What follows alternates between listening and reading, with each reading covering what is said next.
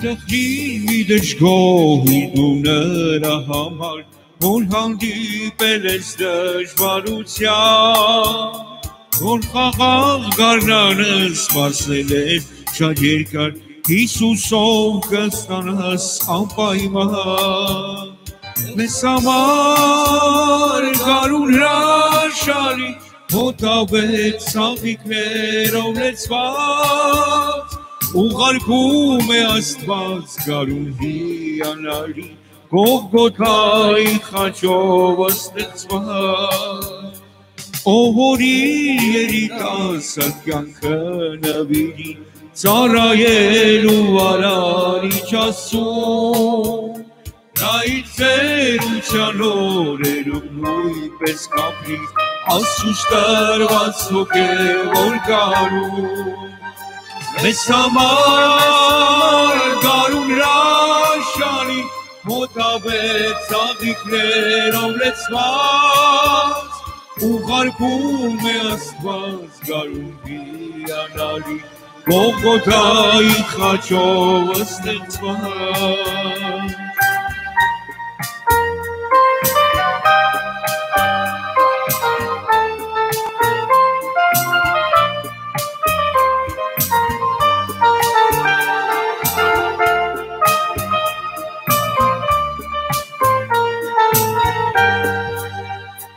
Մենք ձգտում ենք, որ կյանքի գարնան արևը հայրի մեր սարաված սրտերում, և Աստծո հոգու հրաշալի պտուղները սուր գարնան հետ ապրեն մեր հոգում, մեզ համար գարուն հրաշալի, հոտավեց ծաղիկներով լեցված, Ուղարկում է Աստված գարուն հիանալի, Գողգոթայի խաչով ստեղծված, մեզ համար օրինենք քեզ միշտ հավատարիմ, սուրբ կյանք ապրենք երկրի վրա, որ մեղքը չհաղթի նույնիսկ մեկը կարի, և գարնան մեջ ապրենք հավիտյան, Մեզ համար գարուն հրաշալի, հոտավեց ծաղիկներով լեցված, ուղարկում է Աստված գարուն հիանալի, Գողգոթայի խաչով ստեղծված, մեզ համար գարուն հրաշալի, հոտավեց ծաղիկներով լեցված, Ուղարկում է Աստված գարուն հիանալի, Գողգոթայի խաչով ստեղծված,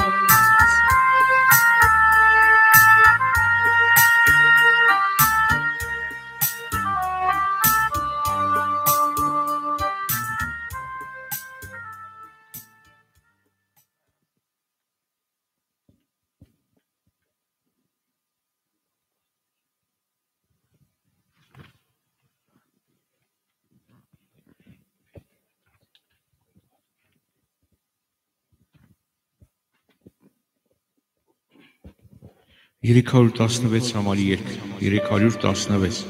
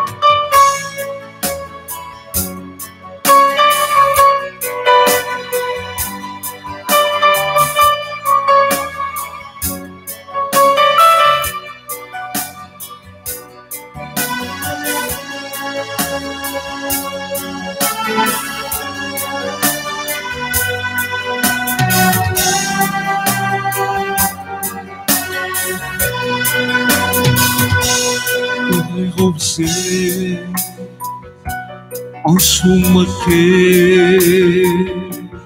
ասում սրտի զարկերով երազել է տեսնել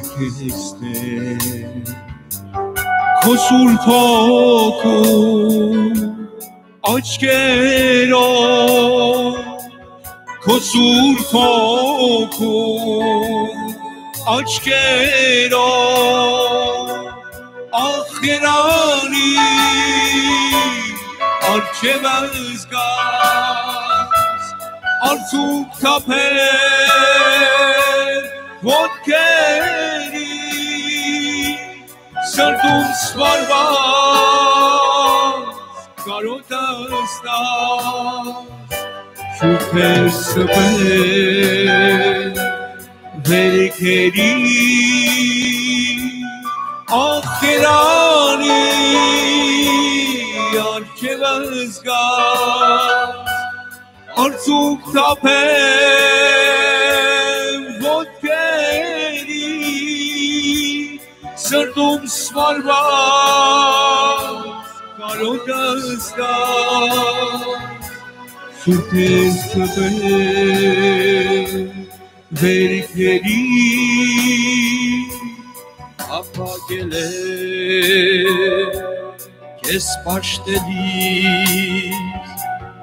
ոտքերիդ մոտ հոնարվել ոտքերդ գրկել սեղմել կրծքի սրտիս ցավը մորանա սրտիս ցավը մորանա ախիրանի արջևս գաս արցուկ թափել ոտքերի սրտում սվարված կարոտս տաս շուրթեր սպել վերքերի ախերանի արջևս գաս արցուկ թափել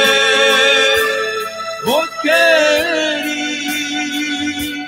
սրտում սվարված կարոտս տաս շուրթեր սպել վերքերի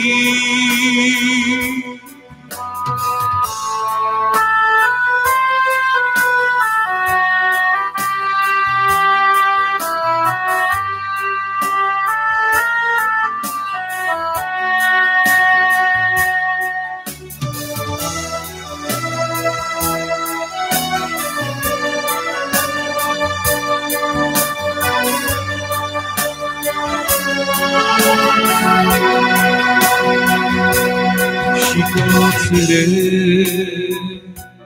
հրդեր դարձել քո սուրբ սիրո կրակից այրվել է քո շիրակზე քեզ տեսնելու կարոտից քեզ տեսնելու կարոտից ախիրանի արջևս գաս արցուկ թափել ոտքերի սրտում սվարված կարոտս տաս շուրթեր սպել վերքերի ախիրանի արջևս գաս արցուկ թափել ոտքերի Սրտում սվարված կարոտս կաս Շուրթեր սպեր վերքերի Շուրթեր սպեր վերքերի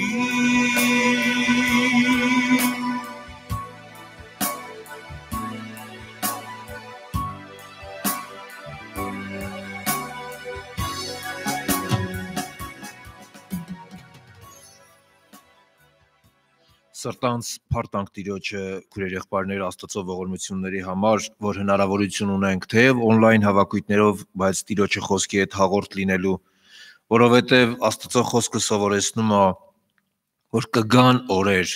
որ կուզենանք սա էլ լինի գոնե, բայց սա էլ չի լինի։ Տիրոջ անունը փառավորվի, որ Աստված տվել է հնարավորություն իր խոսքի հետ հաղորդ լինելու, տվել է հնարավորություն իր խոսքը մեր մեջ ընդունելու եւ ապրելու։ Անունը փառավորվի Աստծո։ Ես մինչև որ հավաքույթի սկսելը, մինչև աղոթքով Տիրոջ առաջ կանգնելը, ես Աստծո խոսքից մի քանի տեղ եմ ուզում հիշեցնեմ, որ հոգևոր մարդու համար շատ կարևոր է։ Գիտեք, ամբողջ աշխարհի մարդիկ իրանք գործում են, աշխատում են մի բանի համար, ֆիզիկական, նյութական կերակուրի համար, բայց հոգևոր մարդիկ հետաքրքիր է, Աստծո խոսքը սովորեցնում է, որ մարդը ոչ միայն հացով կապրի, սովորական հացով կապրի, հապա Աստծո բերնեն ելած խոսքովը, անունը փառավորվի Աստծո, հոգևոր մարդու համար հոգևոր մի կերակուր կա, դա Աստծո խոսքն է, որ մարդու հոգին պիտի աճի, եւ գիտեք հետաքրքիր է, որ Աստծուն պաշտողներին սա շատ լավ բացվել էր, հետաքրքիր է, երբ որ Տեր Հիսուսը խոսում էր հաղորդության վրայով, խոսում էր, գիտեք, երկնային կյանքի վրայով, աշակերտներից շատերը գայթակղվեցին եւ գնացին։ Բայց երբ որ հարց տվեց 12-ին, ասեց դուք եք ուզում եթաք, Պետրոսը մի հետաքրքիր բան ասեց։ Չասես Տեր ուր եթանք դու հրաշագործ Աստված ես։ Չասես Տեր ուր եթանք դու ամենակարող ես, այդպիսի բաներ չասեց։ Ասես Տեր որու պիտի երթանք, դու հավիտենական կյանքի խոսքեր ունես։ Այսինքն Աստծո խոսքը մի կերակուր էր, որ մարդուն հավիտենական կյանքի էր տանում։ Աստծո խոսքը կերակուր է, որ մարդը իրան ներսը ընդունելով հավիտենական կյանքի մեջ հաստատություն ունի, Տիրոջ անունը փառավորվի եւ հետաքրքիր է, գիտեք, հին ուխտում մի հետաքրքիր բան կատարվեց։ Ամբողջ Իսրայելի ժողովուրդը հրաշքով դուրս էր եկել Եգիպտոսի երկրից։ Տեսել էին շատ հրաշքներ, տեսել էին զորություններ։ Ես պիտի ասեմ ավելին, անգամ կերել էին երկնային կերակուր, կերել էին մանանան, հրեշտակների կերակուրը, բայց Իսրայելի ժողովուրդը գրած է, քանի որ Աստծո խոսքը հավատքով նրանց սրտի մեջ շաղախված չէր, ինչ տեղի ունեցավ։ Գրած է, շատերը մնացին եւ Քանանի երկիր չմտան, որովհետեւ Աստծո խոսքը 119-րդ Սաղմոսի մեջ հետաքրքիր համար կա գրած։ Ես ուզում եմ կարդամ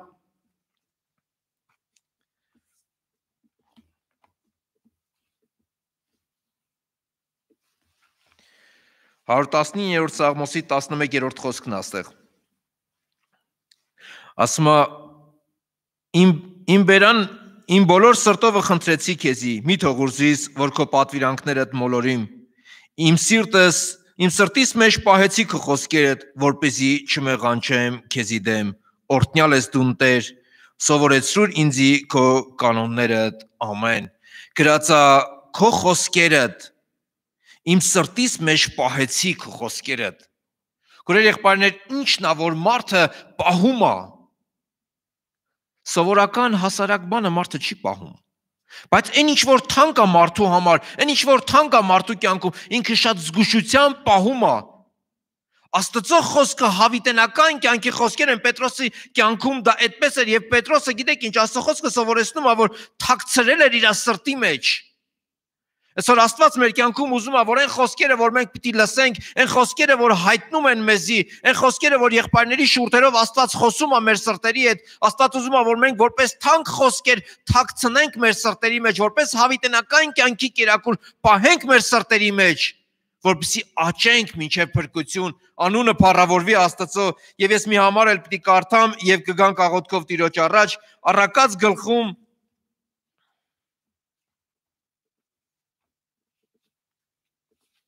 Առակաց 4-րդ գլխի 20-րդ խոսքից եմ կարդալու, Որդյակին մտի կրե իմ խոսքերուս, քո ականջներդ իմ խոսքերուս տուր, անոնք քո աչքերուդ առջև են թող չհեռանան, զանոնք քո սրտիդ մեջ պահե, վասնզի անոնք կյանք են զանոնք գտնողներուն, եւ անոնց մարմնին բժշկություն, ամեն զգուշությունով քո սիրտը պահե, քանզի կյանքի աղբյուրները անկե են, անունը փառավորվի Աստծո։ Գրած Աստծո խոսքում առակած գլխում խրատում է Սողոմոնի իմաստունը եւ հետաքրքիր է ասում. Անոնք քո աչքերուդ առջև են թող չհեռանան, զանոնք քո սրտիդ մեջ պահե, վասնզի անոնք կյանք են զանոնք գտնողներին։ Անունը փառավորվի Աստծո քուրեր եղբայրներ, թող Տիրոջ անունը փառավորվի, գանք աղոթքով Տիրոջ առաջ, փառտանք Տիրոջը եւ Աստծո ճշմարտության խոսքերը թաքցնենք մեր սրտերի մեջ, պահենք մեր սրտերի մեջ, զգուշությամբ պահենք, ուշադիր լինենք, որպեսզի ոչ մի բան չկորի, որովհետև սերմնացանի առակի մեջ գրած է, սերմ ցանողը ելել էր սերմը ցանելու, բայց այն սերմերը աճեցին, որոնք որ պարարտ հողի մեջ էին ընկե, որոնք որ գիտեք ինչ փուշեր չկար, որտեղ որ ապառաշ չկար, հողը պարարտ էր եւ այնտեղ աճեցին ու պտուղ տվեցին։ Թող Տիրոջ անունը փառավորվի, աղոթք կանենք։ Ամենակարող Աստված, մենք փառավորում ենք քեզի։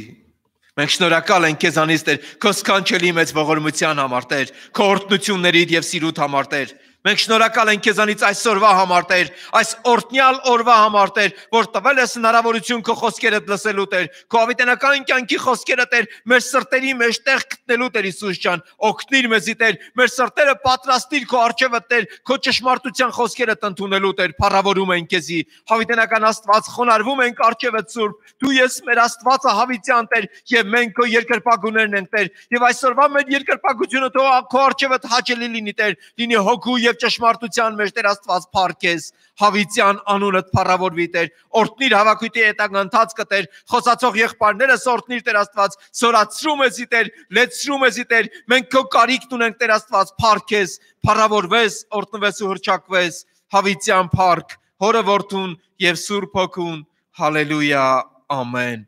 Ով Հայր մեր, որ երկինքն ես, քո անունդ սուրբ լինի, քո թագավորությունդ գա, քո կամքդ լինի, ինչպես երկնքում, նույնպես երկրի վրա, մեր ամեն օրվա հացը այսօր էլ մեզի տուր, եւ մեզ ներիր մեր պարտքերը, ինչպես մենք ենք ներում մեր պարտականներին, ու մեզ փորձության մի տանիր, հապա չարից մեզ ազատիր, քանի որ քոնն է թագավորությունը, զորությունը, փառքը, հավիտյանս հավիտենից, ամեն։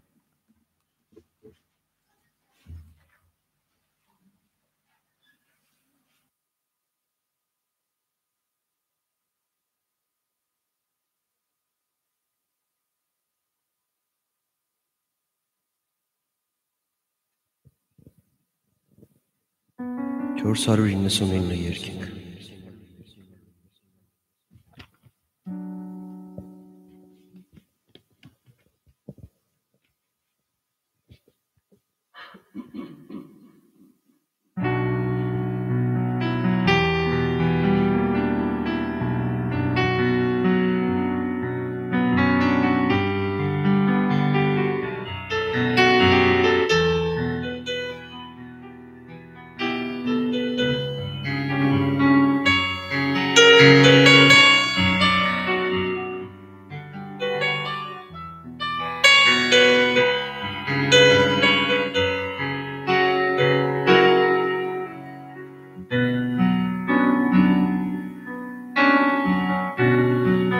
Ծառայի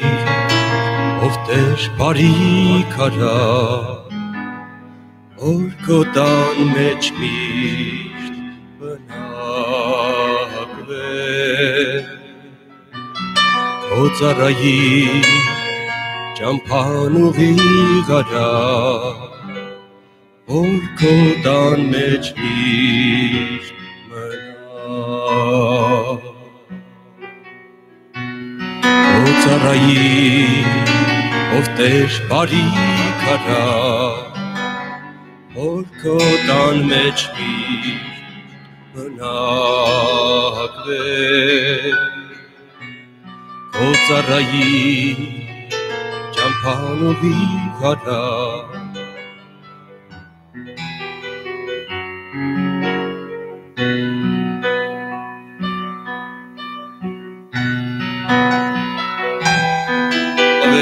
մեջ մնա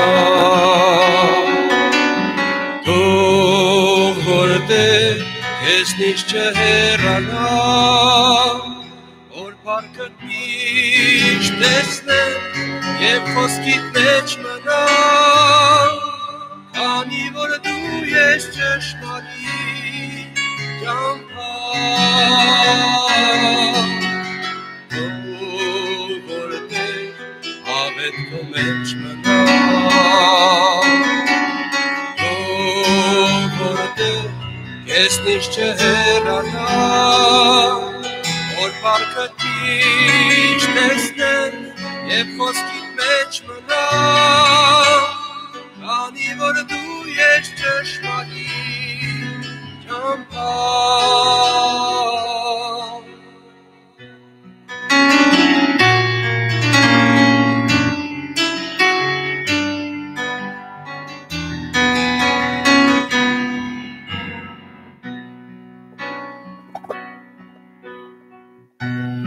Ուր էլ գնա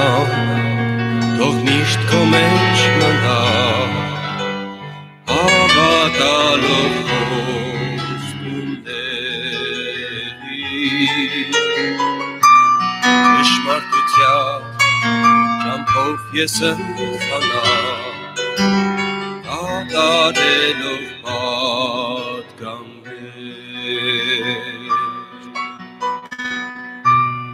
Ուր էլ գնա Թող միշտ քո մեջ մնա Հավատալով խոստումների Ճշմարտության ճամփով ես ընթանա Կատարելով պատգամներ Թող որտեղ հավետ քո մեջ մնա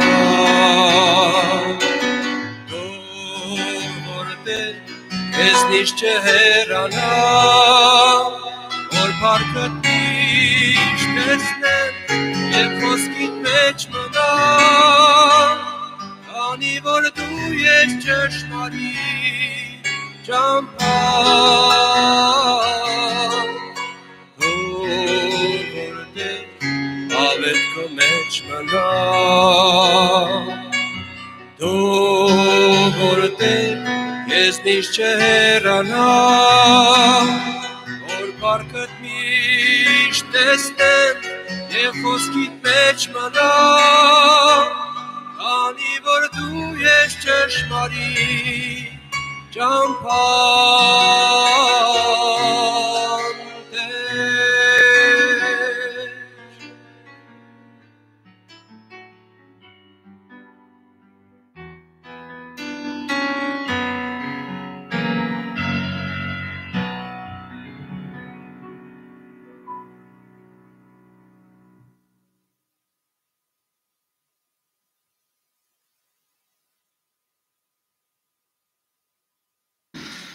Խաղաղություն ձեզ Սիրելի Քրիստոսով եղբայրներ քուրեր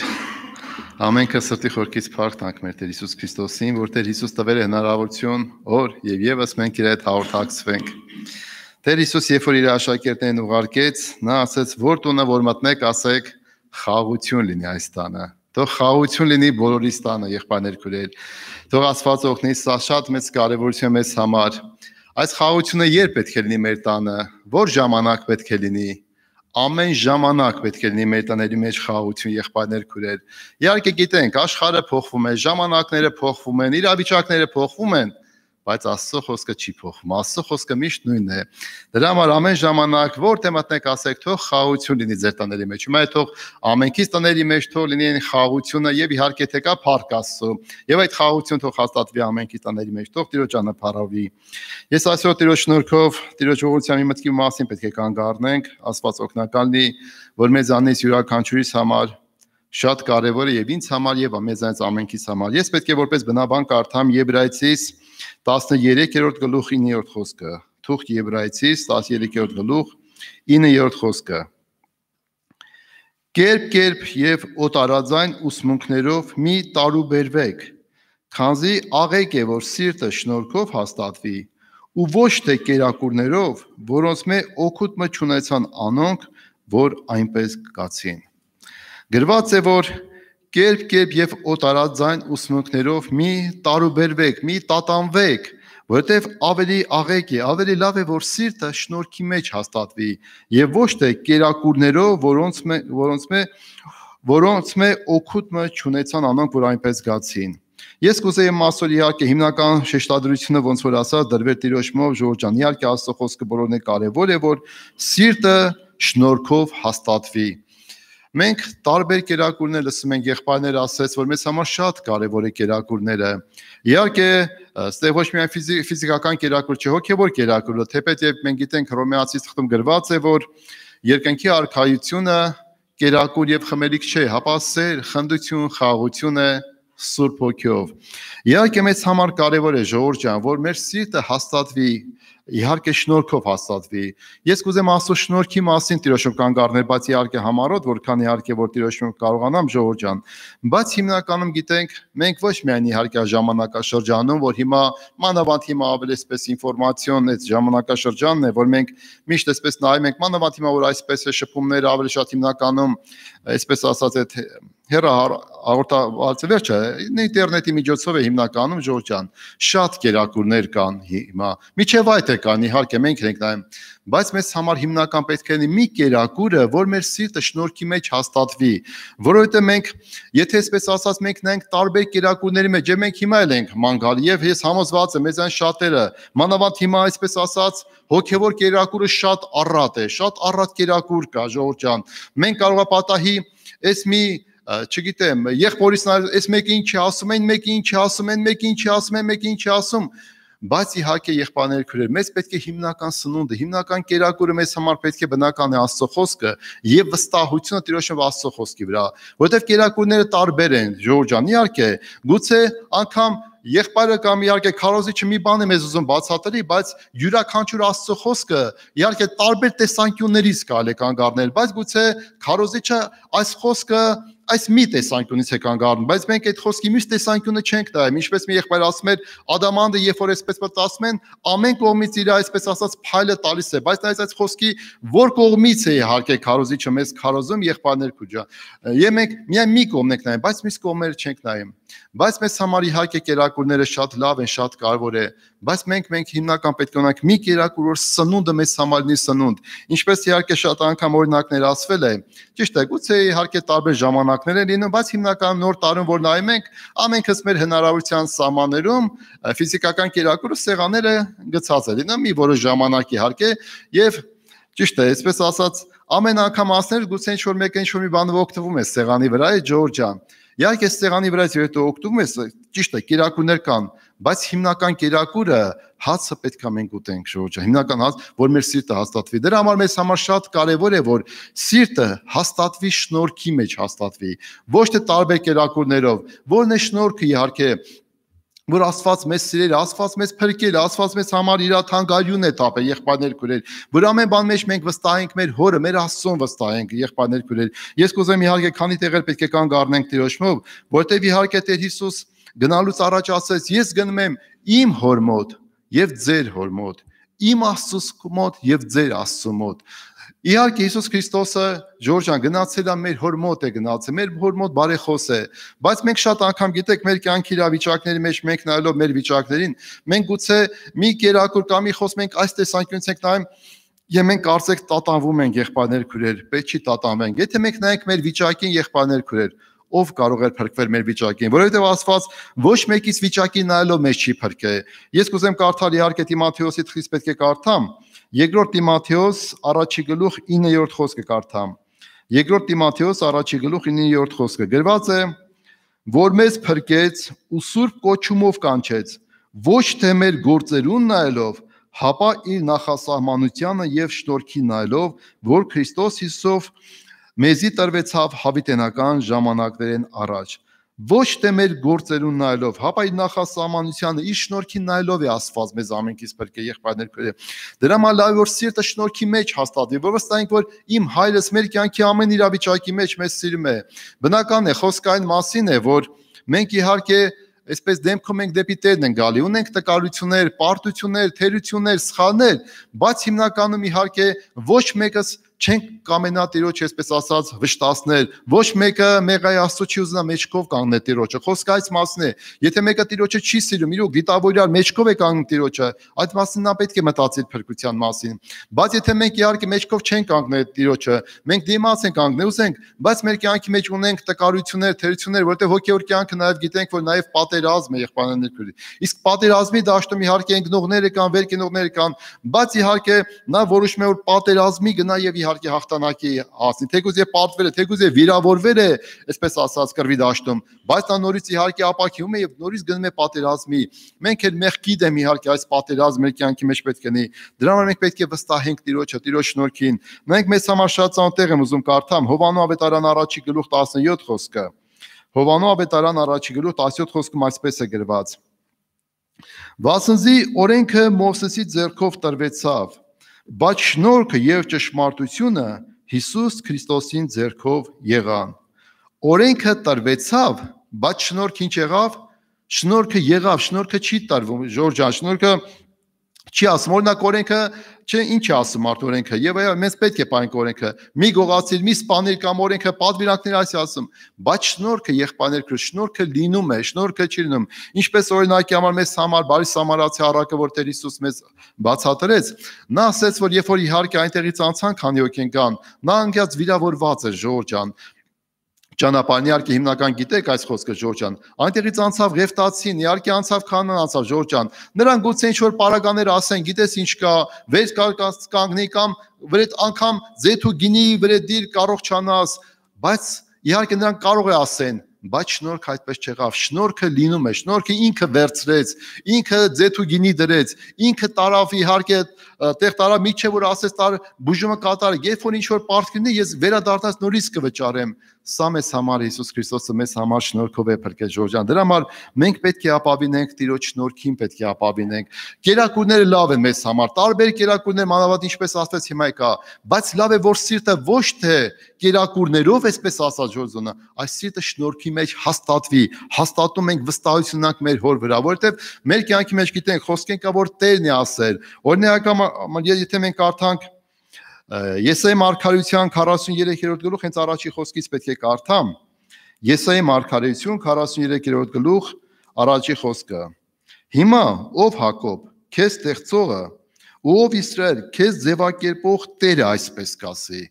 հիմա ով Հակոբ, քեզ ստեղծող եւ քեզ ձևակերպող Տերն է այսպես ասում։ Մենք գիտենք մեր կյանքի մանավանդ դժվարությունների մեջ մենք կերակուրներ կամ մխիթարական խոսքեր ենք ուզում մտենք, այս մեկ այսպես ասեց, այն մեկ այնպես ասեց, բայց ես ո՞նց անեմ։ Բայց քեզ ստեղծող, քեզ ձևակերպող Տերն է այսպես ասում։ Մի վախենար, վասնզի ես քեզ փրկեցի, քեզ քու անովդ կանչեցի, դու իմս ես, մի վախենար, ես Տերն է մեզ ասում, Տերն է քեզ ասում, ես քեզ քու անովդ կանչեցի, Աստված մեզ մեր անունով է կանչել, եղբայրներ քույրեր, Աստված չի ասել այ վախկոտ, այ գող, այ ավազակ, թեկուզ մենք վիճակների մեջ եթե ընկած ենք լինում, գուցե տկարություն ենք, մեզ չի ասում մեր գտնված վիճակի մեջ իրավիճակը, որ դու ինչու ես այսպես բան արել, իհարկե խոսքը վերաբերում է շնորհքի մասին, որ ես նորից ասեմ, եթե մենք դեմքով դեպի Տերն ենք կանգնել, մենք ուզում ենք պարտվել ենք, բայց մենք չենք ուզենա Տիրոջը վշտացնենք, ցավացնենք Տիրոջը։ Ինչ ասում Տերը, քեզ քո անովդ կանչեցի, դու իմս ես, մի վախենար, եթե ջուրերեն անցնես, ես քեզ հետ պետք է լամ, եթե գետերեն անցնես, պետք է չընկղվես, եթե վերջը կրակի մեջ ընկալես, բոցը քեզ պետք է չբռնկսի, բայց ով է ասում այս ամենը,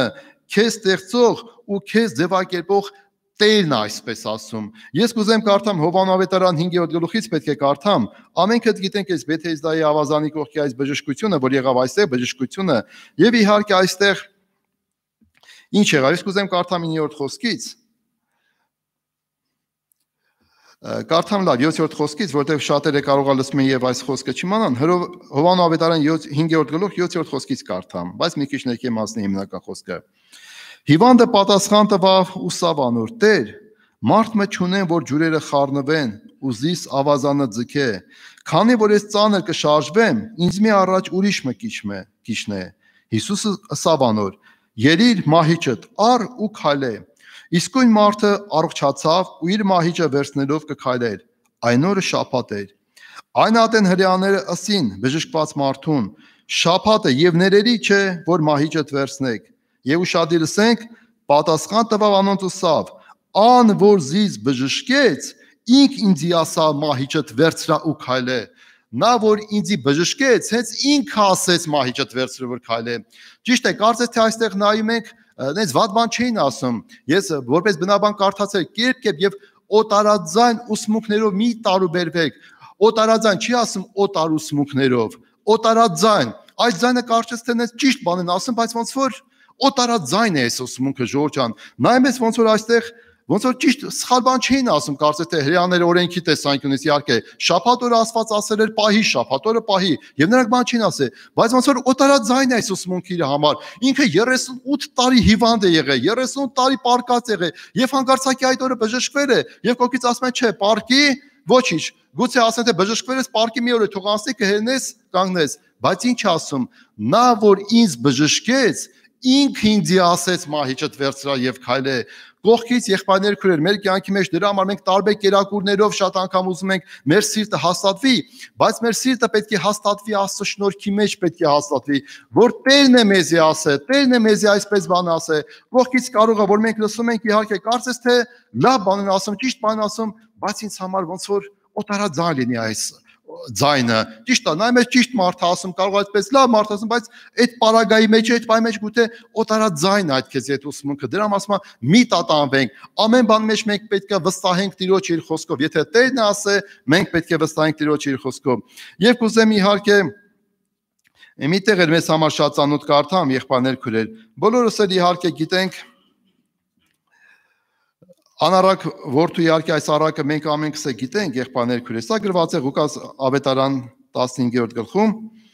Ղուկաս ավետարան 15-րդ գլխից պետք է կարդամ։ Իհարկե գիտենք այս պատմությունը, որ փոքր որդին ասեց իմ ունեցվածքս տուր, ինքը գնաց հեռու տեղեր եւ իհարկե վատ կյանքով ինքը ապրելով եւ իհարկե ինքը ուզում էր արդեն կերակուր ուտել, բայց կերակուր չկար, վերջը խոզերի կերակուրն այն էր չէր հասնում իրան եւ ինչ արեց։ Գրված է Ղուկաս ավետարան 15-րդ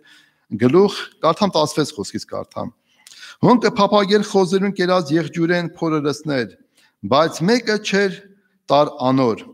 Այն ատեն ինքս ինքին գալով ըսավ անոր, քանի բանվորներ կան իմ հորս տունը հացով լեցված, ու ես սոամահ կկորսվեմ։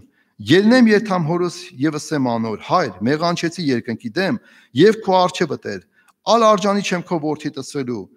զիս քո վարսկաներուդ մեկում պես ու ելավ իր հորը գնաց։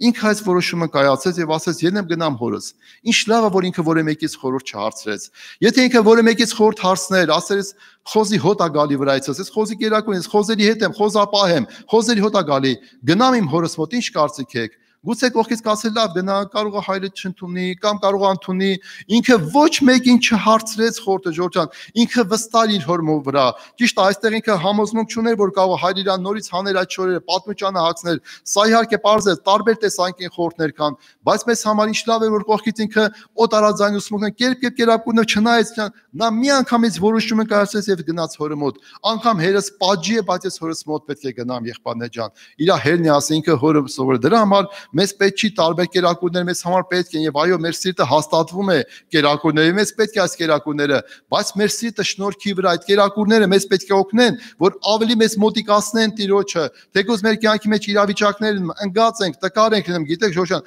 անգամ երբեմն մեր մտքերն են մեզի խափում եղբայրներ քուրեր եթե մենք ինչ որ միտեղ պարտվել ենք տկարության մեջ ենք ընկնում այդ ժամանակ միտք է գալիս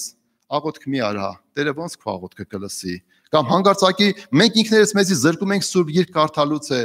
բայց ընդհանրապես եղբայրներ քորի հիվանդը կարիք ունի բժշկի, այդ ժամանակ դու ավելի շատ կարիք ունես բժշկի, դու ոչ թե պետք է քեզ աղոթքից զրկես կամ Աստծո խոսք կարդալուց զրկես, այլ ընդհանրակառակը դու պետք է քեզի աղոթքի գնաս, ես ինքս եմ անգամ ինչ որ ասում ես ինքս եմ զրկել շատ անգամ, որ ունեցել եմ տկարություններ եւ ասել եմ արժանի չես անգամ խոսքը կարդաս անգամ հավաքույթի գնալու, բայց այդ ժամանակ ընդհակառակը մենք ավելի պետքա Տիրոջ ոտքերն ընկնենք, ավելի շատ Տեր, ես ընկել եմ, բայց քեզ չեմ ուզի վշտացնեմ թե կամ ինչպես Միքիա Մարգարեության 7-րդ գլուխ 8-րդ խոսքում ասում է չէ որ իմ թշնամից վրաս մի խնդար թեև ընկել եմ պետք է կանգնեմ թեև խավարի մեջ է քայլեմ բայց Տերը ինձի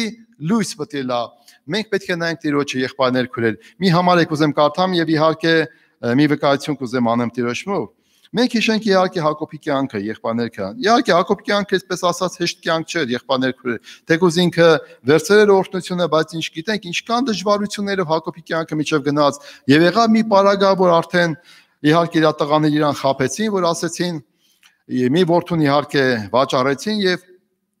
շորի իհարկե պատմության արյունը թաթախեցին, մի այց այն մորթ այդպես անասուն եւ ասեն սա քո տղան է։ Եվ իհարկե Հակոբը չգիտեր, որ իր տղան կենդանի է, բայց գիտեք 22 տարի մոտավորապես անցավ, 22 տարի իր Հովսեփը չկար, իր տղան չկար։ Եվ հանկարծակի մի իրավիճակ եղավ, եւ եկան տղաները իհարկե համառոտ եմ ասում հիմնական վերջի մասը, որ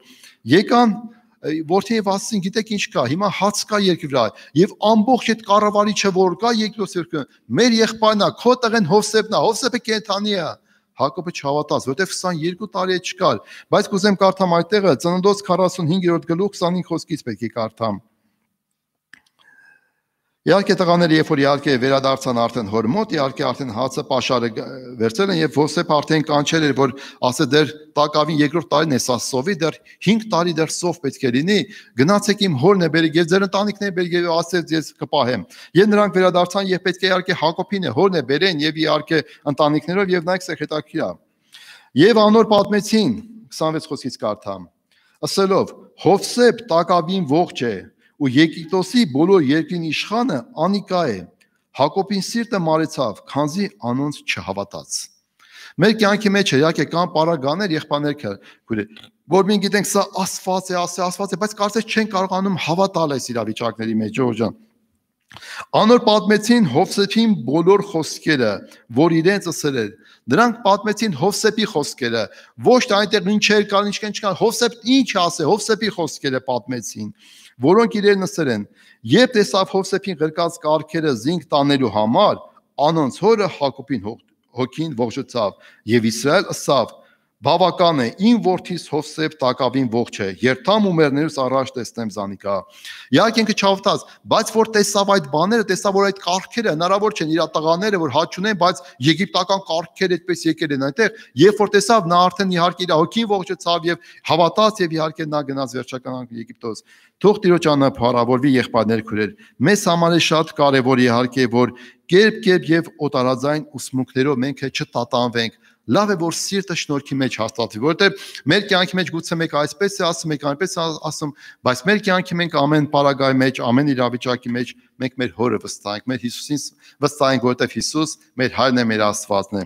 Եվ մի վկայություն եմ ուզում պատմեմ, Տիրոջով եղբայրներ քուրեք։ Գուցե ժամանակներ առաջ այստեղից պատմել եմ, որտեղ մի քան տեղեր պատմել եմ, Տիրոջով վկայել եմ այս վկայությունը։ Իհարկե տարիներ առաջ մեր բարեկամներից մեկի տան էին գնացել եղբայրներ քուրեր։ Իրա մեր բարեկամի իհարկե թորը, իհարկե այդ թորնիկը երևի այն ժամանակը էր մոտավորապես մի 5 տարեկան, հիմա մեծ երիտասարդ է, իհարկե ասում եմ շուտ պատմություն եմ ասում, հա, գնացել ենք ադե եւ հետաքրքիր բան պատմեցի իհարկե մեր բարեկամի տղեն։ Իհարկե իրանք ընդունում են Աստծո խոսքը, հավատ իր papa մաման իհարկե անդամներն հավատացին, բայց տղեն փառք ասում Աստծո խոսքը, բայց այնպես հիմնական քայլը չամ Տիրոջը, բայց փառք ասում քանքես կարիմ ասում են խանութ է գնացել տղայից հետ 5 տարեկան իհարկե տղաներ Եվ ասում խանութի մեջ հիմա լացելա կոնֆետ ազում, լացելա կոնֆետ ազում, չէ որ չէ պետք է ինձ կոնֆետը առնես։ Հիմա ասում չեմ առնել, ինքս ասում լացումա ձենը գցելա խանութի մեջ պետք է առնես կոնֆետը, որ մի քիչ շատ լացը ձենը գցեց, ասում մի հատ կներեք մի հատ էսպես թեթևակի հետո տվեցի ասում, հա։ Մեկը ընդից վաճառողը ասում ոնց որ ուզում է երեխու սիրտը շահել թե ինչ ասեց, հա, papan քեզ ծեծեց, չի ուզում կոնֆետ առնի քո համար։ Դենց որ երեխա ասում մեկ է ֆրացեց վաճառողն ասեց Իմ պապասա կուզի կծեցի կուզի կարդի քեզ ինչ ասում եմ մի անգամից այնպես ասում ես է բան ասում ճիշտ է մի անգամից կոնֆետը առա ասում տվեց երեխան ասում այդ խոսքը որ ասեց հիմա մեր կյանքի մեջ Ժորժ ջան գիտեք կողքից կարող են պարագաներն են որ ասեն ըհը քո Աստված էսպես արեց քո Աստված մեր հայրն է կուզի կծեցի կուզի կտա քեզ ինչ կողքից կարծես թե բարեխոս գիտես Աստված էսպես մենք մեր վստահությունը պետք է դնել Տիրոջ վրա Ժորժ ջան դրա համար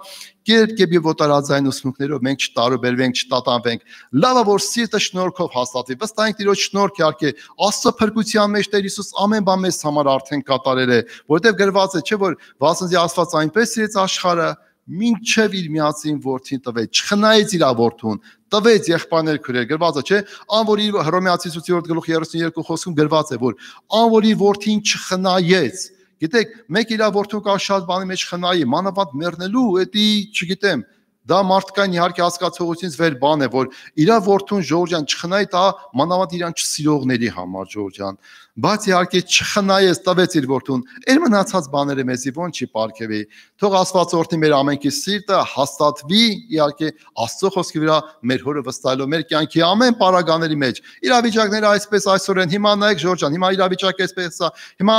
մի 2 տարի, 3 տարի, 5 տարի, 10 տարի հետո եթե իհարկե միջև Տիրոջ գաղութը չնի կամ կենթանենք, իշենք ասենք այն տարիները ինչ էր։ Մենք ժամանակներն ասում են, օրերն ասում են, բայց Հիսուս Քրիստոս նույնն է, երեք այսօր եւ հավիտյանս։ Թող Տիրոջ անունը փառվի։ Հենց 9-րդ խոսքը ես կարդացի բնաբան, դրա նախորդ խոսքը 8-րդ խոսքը մեզ գրված էր. Հիսուս Քրիստոս նույնն է, երեք այսօր եւ հավիտյանս։ Եւ շարունակություն կերպ եւ օտարածային ուսմունքներով թող չտատան։ Եկեք աղոթով գանք Տիրոջ առջեւ։ Խնդրենք Աստված մեզ ամենքիս օգնակալի, մեր կյանքի ամեն պարագայի մեջ մենք Տիրոջը վստահենք իր խոսքով։ Մենք մեր հորը վստահենք, որտեղ մեր հայրը իր կյանքը մեզ ամենքիս համար տվել է։ Ամեն։ Երկնավոր Հայր, փառավոր Տեր, բազմավորում Աստված, սքանչելի Աստված, մեր փառավոր օրհնյալ Տեր Հիսուս Քրիստոս, փառք է Սուրբ Հայր։ Շնորհակալ ենք քո ամեն կատարած գործեդ համար, օրհնյալ Նիկոն Հայր հավիտենական, մենք օրհնում փառավորում ենք քո մեծ եւ օրհնյալ հզոր Սուրբ Երտնության անվանը, որ արժանի ես հավերժ փառքը պատվի մեծարանքի։ Շնորհակալ ենք, որ դու չխնայեցիր քո միածին որդուն, որ ուղարկեցիր աշխարհ մեր մեղքերի, մեր հանցանքների համար, որտեղ արդարը չկար եւ ոչ մեկը չկար, բայց դու քո առատ ողորմությամբ, քո առատ գթությամբ մեզ այցելեցիր Տեր Հիսուս, շնորհակալ ենք քեզ այնց Հայր։ Եվ կաղաչեմ օրհնես ամեն քրոջս, ամեն եղբորս, ամեն ներկայողից Տեր ջան, հաստատես ամենքիս հավատքը, վստահությունը մեր կյանքի ամեն իրավիճակի մեջ քեզ վրա Տեր, որտեղ մեր կյանքի ամեն պարագայի մեջ ինչ լինում է, որտեղ դու ամեն բան տեղյակ ես, ամեն բան գիտես Տեր Հիսուս, փառք է Սուրբ Հայր, եւ շնորհակալ ենք, որ դու մեր հոգատար Հայրն ես, մեր Աստվածն ես, մեր Փրկիչն ես, մեր Տերն ես, մեր կյանքի ապավենն ես, մեր զորությունն ես, մեր օրհնությունն ես, մեր փրկությունն ես, փառք ես Տեր Հիսուս Քրիստոս, փառք ես Սուրբ Հայր։ Շնորհակալ ենք քո կատարած ամեն գործերի համար, քո խաչելության համար, քո չարչարանքների համար, Տեր, թեկուզ քո համար հեշտ չէ, Տեր ջան, մեր դու ձրի պարգևեցիր քո չարչարանքների արդյունքն ենք ամենքս Տեր Հիսուս, փառք ես Սուրբ Հայր։ Օրհնի ամեն քրոջս, ամեն եղբորս եւ ինչպես քո խոսքն ամեն սովորեցնում, որ կերպ եւ օտարազայն ուսմունքներով չտատանվենք, չտարբերվենք Տեր, եւ սիրտն է թող շնորհքի մեջ հաստատի, ոչ թե կերակուրներով, փառք ես Սուրբ Հայր։ Թեկուզ մեզ կերակուրները պետք եւ դու ժամանակին կերակուր տալիս ես մեզ Տեր ջան, փառք ես Տեր, օրհնյալ անուն հետական թասկ օրհնի Տեր, բացառախոսքի դուրն եղբայրներից, ներկայողներս Տեր ջան եւ նաեւ ովքեր լսում են Տեր ջան, ամենքին հաստատի ավելի սիտ ուրախացու եւ ինչպես սկզբից վերացնող ամենքի սրտի մեջ քո խաղությունը թագավորի Տեր Հիսուս Քրիստոս, փառք ես Սուրբ Հայր։ Հավերժ օրհնություն, փառաբանություն, մեծարան, երկրպագություն, քո Սուրբ Երտնության անվանը հավերժ փառավորվի իր Հայրը Որդին եւ Սուրբ Հոգին։ Ալելույա, ամեն։ Աստված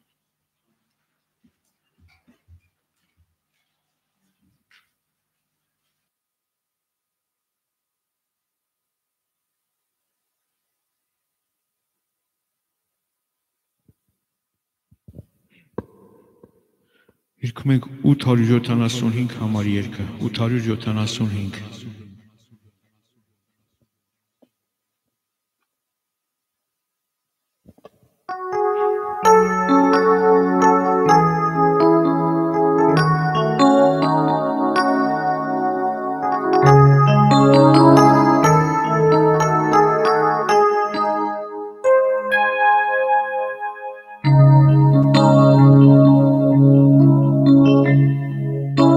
Տեսնում ես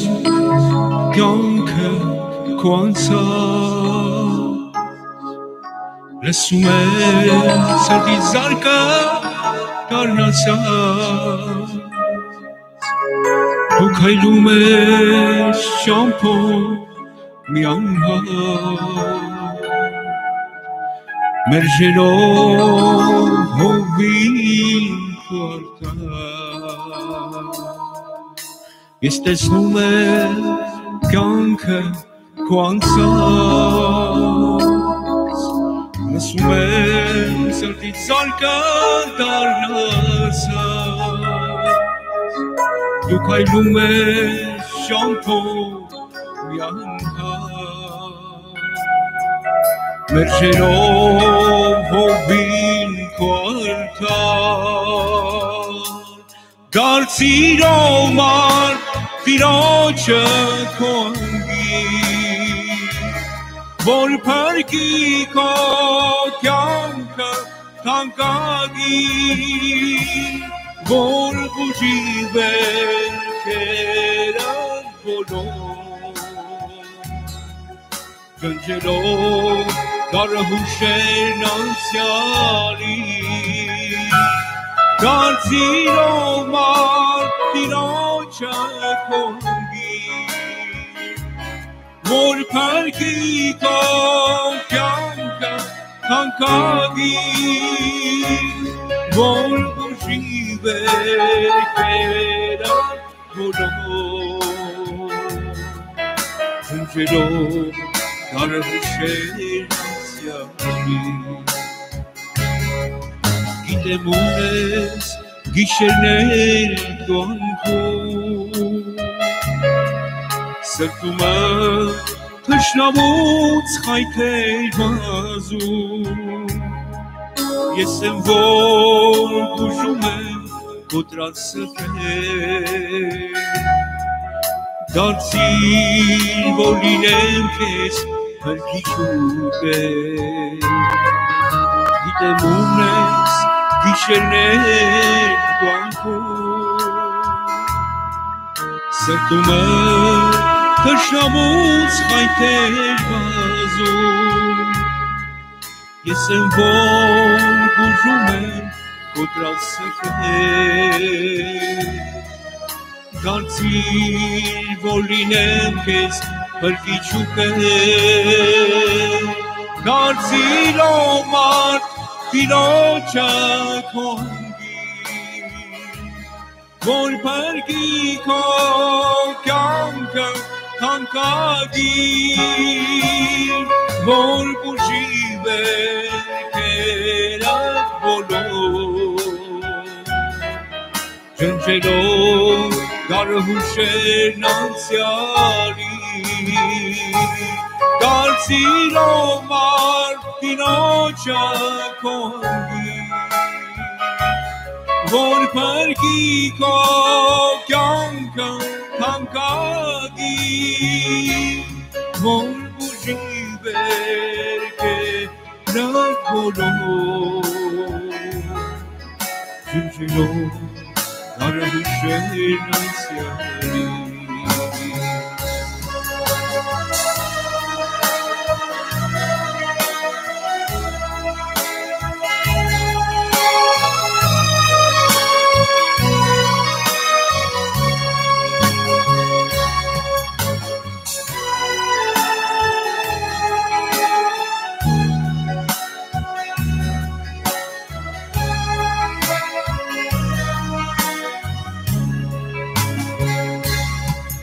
Ինձանից չկա ուրիշ Աստված, որ բարձրացնում է փոշուց աղքատին, ինձանով է դառնում տնանքրի շան, և ամուկինը մայր պատվական, ինձանից չկա ուրիշ Աստված, որ բարձրացնում է փոշուց աղքատին, ինձանով է դառնում տնանքրի շան, և ամուկինը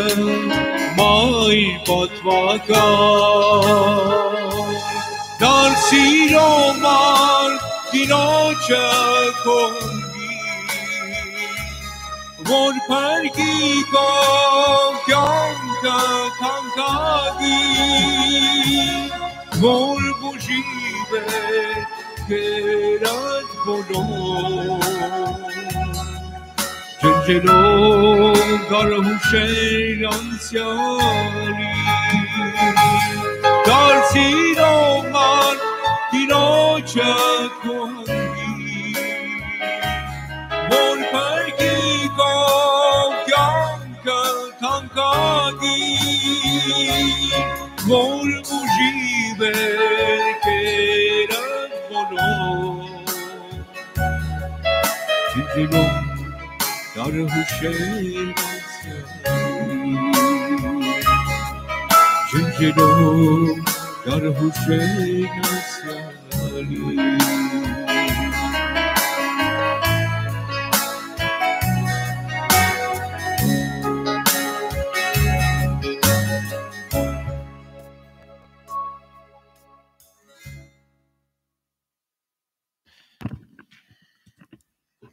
Խաղաչուն, սիրելի Աստծո ժողովուրդ, սիրելի հավատացյալներ, բոլոր անոնք, որ այսօր տունը նստած են եւ հետևում են։ Իսկպես եղբայրը ասեց, որ սա էր Տիրոջ շնորհքն է, կարող է որ մի օր կա, որ այս հնարավորությունն մենք չունենանք, սիրելիներ։ Եղբայրը նշում էր օտար ուսմունքներու մասին, եւ դա շատ ճիշտ է, եթե ինտերնետը բացենք եւ աչ ցախ փնտրենք ինչ նորություն կա, մարդիկ միշտ ուզում են մի հատ նորություն այդպես քլդորել, որպեսզի մարդկանց ականջներուն հաճելի լինի։ Եվ մարդը իր բնույթով միշտ նորություն է սիրում։ Իսկ Աստծո խոսքը, որ տեսնում ենք,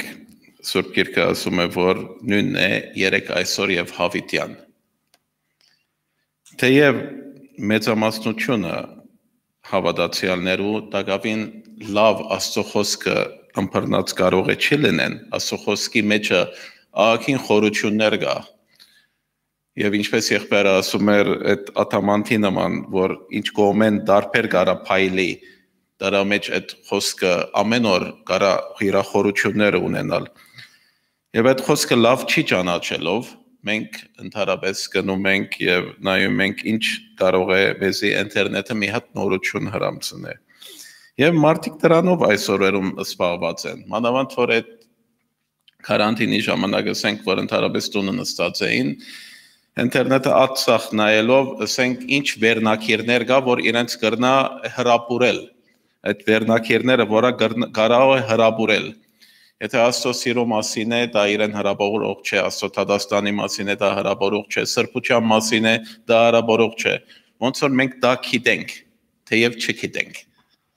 Դե դրա մեջ տակավին ոչ աջել ենք, ոչ արգիտենք, բայց ընդհանրապես այդ հրապուրող նյութերը մարդը փնտրում է, ոնց որ մի հատ այդպես նորություն պիտի լինի։ Մենք ասում ենք դրա համար ինչ որ սենսացիա։ Այդ բաները, որ ինչպես որ եղբայրն ասում եմ, Սուրբ Գրքում գրված չեն եւ ինֆորմացիաներ են, մարդը ուզում է մի հատ ինքը շուտ առաջ ընկնել, մի բան հրամցնել, որ ինքը յուրահատուկ լինի։ Ոնց որ մարդը ուզում է յուրահատուկ լինի։ Եվ ասենք դրանով ինքը ահագին երկրպագուներ ունենա, հետևողներ ունենա։ Եվ տեսնում ենք մարդը շատ ավելի կենտրոնացած է, ինչպես որ ասի ասենք այս վիրուսը որ եղավ, այս համաճարակը եղավ։ Այս համաճարակը ոնց որ ասենք առնում են այդպես ղեկ չափանիշ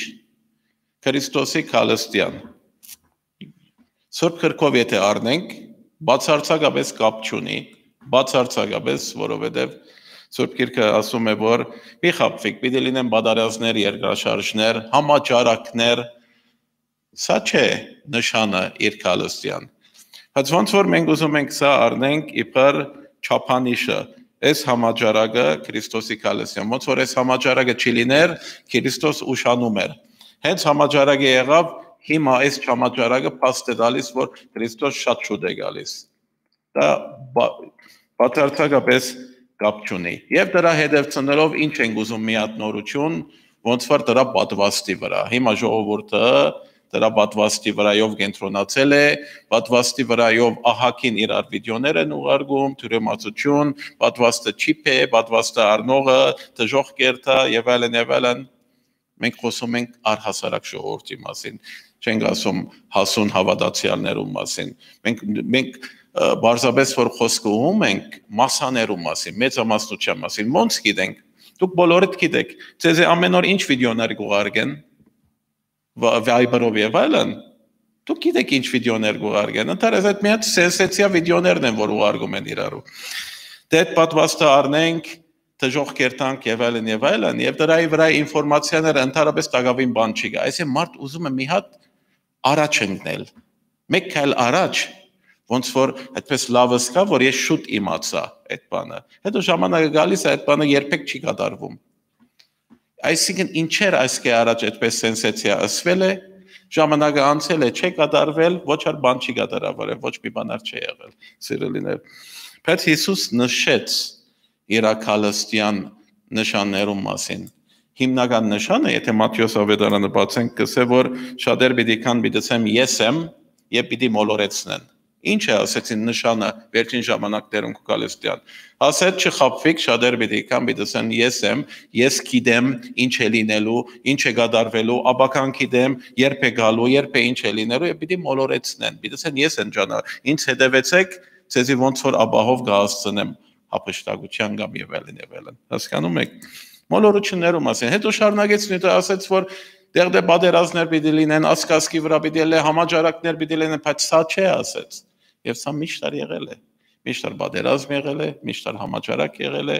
Այս համաճարակը առաջինը չէ եւ ամենաուժեղը չէ աշխարհի վրա, բայց որովհետեւ ինտերնետ կա, մենք դրա վրա կենտրոնացումով այնքան մեծ բան ենք տեսնում, թե եթե մի հատ պիտի փախտանենք մի հատ քոլերային հետ, մալարիային հետ կամ իսպանական գրիպին հետ, որ 1918-ին 1920-ի միջև եղավ 50 միլիոնից մինչև 100 միլիոնի չափ մարդը սպանեց օրինակ, չէ՞։ Այն ժամանակ գարան ասենք, որ հենց Հիսուս գալիս է։ Եթե այսօրվա ինտերնետը լիներ, ինտերնետով գասենք, որ հենց Հիսուս։ Զանգում են, ասում են, ինչպես է, ասում է, որ Հիսուս գալիս է, պետք է պատրաստվենք։ Ինչու համար հիմա ես ասում ինձ այդ բանը։ Ինչու համար մի տարի առաջ չասեցիր այդ բանը։ Հասկանում եք միտքս ինչ է։ Ինչու մի տարի առաջ չասեցիր, որ Հիսուսի հիմա պետք է պատրաստ։ Ոնց որ սա, այս համաճարակը պատճառ է դառնում, որ մենք պատրաստվենք։ Սա նորից մոլորություն է սիրել։ Որտեղից ենք վերցնում։ Ինտերնետին ենք վերցնում։ Սա է։ Բայց եւ այս ձևով մարդը ոնց որ իր ժամանակը կորում է։ Դրանց մեջ ընկնում է եւ հետո ցանցրանում է։ Ինտերնետը փնտրում է մի հատ նորություն, նույն բաներն է, մի հատ մեծ ասեց, միսը ասեց եւ ավելան, նորություն չի գա, ինքը թադարգ է զգում իր ներսիտին։ Եվ մի բան է, որ ինքը չի անդրադառնում, որ իր ներսիտին արդեն կորել է Աստծո խոսքը կարդալու փափակը։ Եվ դրանք, որ անընդհատ նորություն են ման գալիս ինտերնետին վրա, այս օրերու վրայով, դրանք իրենք լավ գիտեն, որ իրենք Աստծո խոսքը չեն գարտում այլևս, չեն կարողանում գարտալ, ուզում են բռնել գարտալ, ոնց որ Աստծո խոսքը իրենց դարձել է ցանցրացուցիչ, եւ աղոթելու են ուզում գալ, չեն կարողանում աղոթել, որովհետեւ իրենք արդեն դատարկ են եղել սիրելիներ, եւ սա շատ լուրջ բան է, շատ լուրջ բան է, եւ ոնց որ միշտ մենք հիշում ենք, այդ ինտերնետի ինֆորմացիաները, որ կան սենսացիա, միշտ մարդոց աչքերը ուղում են մի ուղղությամբ, մի լուսամուտի վրայով կամ մի դրամ վրայով, որ հենց վտանգ է այնտեղից է գալիս եւ բոլորս մենք դառնում ենք դեպի այդ լուսամուտը կամ դեպի այդ դուրը։ Եվ ոնց որ վտանգը կա, մենք գիտենք ինչ ենք անելու։ Ոնց որ բռնել ենք խավազանը մեր ցերկը, հենց այդ սատանանքա գլխում պիտի խփենք, սատանան պիտի չարթենք։ Եվ իլիքը լուսամուտներ կա այնտեղից բոլոր կարա մտնել։ Դրա համար շատ ճիշտ է, որ մենք պետք է հաստատվենք Աստծո խոսքին վրա, շնորհքին վրա, եթե մենք Աստծո հետ ճիշտ քայլում ենք, Աստծո հետ մենք մեգացել ենք, մեկանում ենք, Աստծո հետ նույն մտքի ենք լինում, չէ՞։ Աղոթքով ինչպես որ մենք ասում ենք, որ աղոթքով մենք Աստծո միտքը չենք փոխում, Աստծո կամքը չենք փոխում։ Մենք աղոթքի միջոցով Աստծո հետ մեգանալով Աստծո կամքն ենք հասկանում, Աստծո միտք ենք հասկանում։ Դրա համար մեր ներսիտին խաղաղություն է լինում։ Տեսնում ենք Աստծո կամքը բարի է միշտ։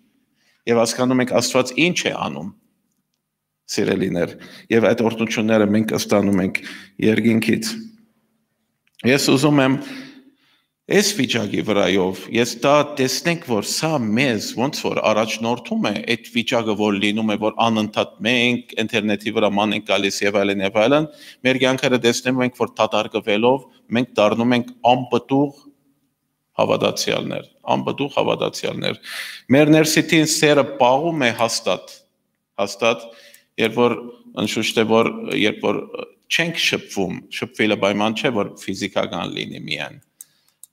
Բայց երբ որ չենք շփվում, տեսնում ենք որ մարդու ներսիտին սերը պարում է, հանդուր ժողականությունը պակասում է։ Մարդ տեսնում ես որ շուտով ներվայնանում է, չի կարող դանել դիմացինի ասածը, որովհետև ինքը չի զգում ինչ մեջը ինչքան բաներ է թատարկվել դրա պատճառով։ Եվ ես ցեզ ուզում եմ այստեղ մի հատ օրինակ ցույց տալ սիրելիներ, որ լավ կլինի, որ դա տեսնենք եւ վերցնենք օրինակ սիրելիներ։ Մարգոսի 11-րդ գլուխ 13-րդ համարից Թզենին օրինակը այս պատմությունը մեզի շատ բաներ է սովորեցնում եւ շատ բան է ասում եւ իզուրդեղը չէ որ գրված է սիրելիներ։ Գսե հետեւյալ օրը Հիսուսի մասին է խոսում։ Բեթանիային գելեին Հիսուս անոթեցավ։ Եվ հերույեն դերևալից թզենի մտեսնելով գնաց խորելով թե վրան բամը կգտնե։ Տեսնում ենք որ այստեղ կարևոր կետեր կա։ Ասում է որ ինքը անոթեցավ, հերույեն դերևալից թզենի տեսավ։ Այդ թզենին գերևները ցցված էին եւ հերույեն որ դերը տեսավ Հիսուս այդ թզենին հասկացավ որ այդ թզենին վրա պտուղ կա։ Գսե խորելով թե վրան բամը կգտնե։ Վերջապես Հիսուս մեզանից ավելի իմաստուն է։ Երբ որ տեսավ այդ թզենին, ես թզենից շատ բան չեմ հասկանում։ Երևից տեսնեմ չեմ գարա ջոկել, գարա վրան բդուղ լինի կամ ոչ։ Ես շատ չեմ հասկանում։ Բայց ինքը գիտեր, որ թզենի ինտերևները ոնց պետք է լինեին, որ վրան բդուղ է։ Ուրեմն այդ թզենին հերվից այդպես քեղեցկացած դերևները ցցված վիճակի մեջ էին, որ դերը խորեցավ, որ իր վրան բան կգտնե։ Թեև հետո նշում է, որ տակավին թզենին պտուղ տալու ժամանակը չէր, եթե պիտի նայենք սեզոնին։ Բայց մենք լավ հասկանում ենք, խոհագործները շատ լավ հասկանում են, երբեմն զարերգավոր շուտ են պտուղ տալիս, զարերգավոր ուշ են պտուղ տալիս, չէ՞։ Ասենք եթե խաղողի սեզոնը, չգիտեմ, ասենք Հայաստանում, եթե օգոստոս-սեպտեմբերին է, դրանից մի ամիս առաջ, 1.5 ամիս, 2 ամիս առաջ տեսնում ենք, որ շուկայում խաղող լինում է։ Գա որ ասենք թե որդադունքներ ուշ են տալիս խաղող, կամ որ շուտ են տալիս, թեև սեզոնը դա է։ Եվ դա հողագործներու համար տարօրինակ բան չէ, որ ծառեր կա իրենց պտուղը շուտ տան։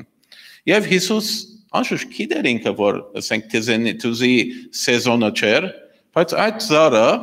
այդ տեսակ իրեն հրապուրեց հերվից, որ վրան պտուղ պետք է լինի։ Իսուր տեղը չէր մո հերվից տեսավ, գնաց մինչև ծառին մոտեցավ։ Ուրեմն ինքը ակնկալում էր վրան պտուղ լինի եւ դա դքիդությամբ չէր ակնկալում, որովհետեւ թզենին տեսքը պետք է վրան պտուղ լիներ սիրելիներ։ Եվ գսե դերևներեն զատ բան չի գտավ, այդ սիրուն դերևներեն զատ բան չի գտավ գսե վրան։ Թեև հիշում է, ասում է, վասնզե թեր թուզի ադենը չէր։ Այն ադեն ըսավ անոր։ Բայց Մարգոսն է հիշում այդ բանը, Մատթեոսն է, Հիսուս չի ասում, Հիսուս չի մոտեցավ ծառին չասավ, որ ես սխալ արեցի, տակավին թուզի ադենը չէր։ Ավետարանիչը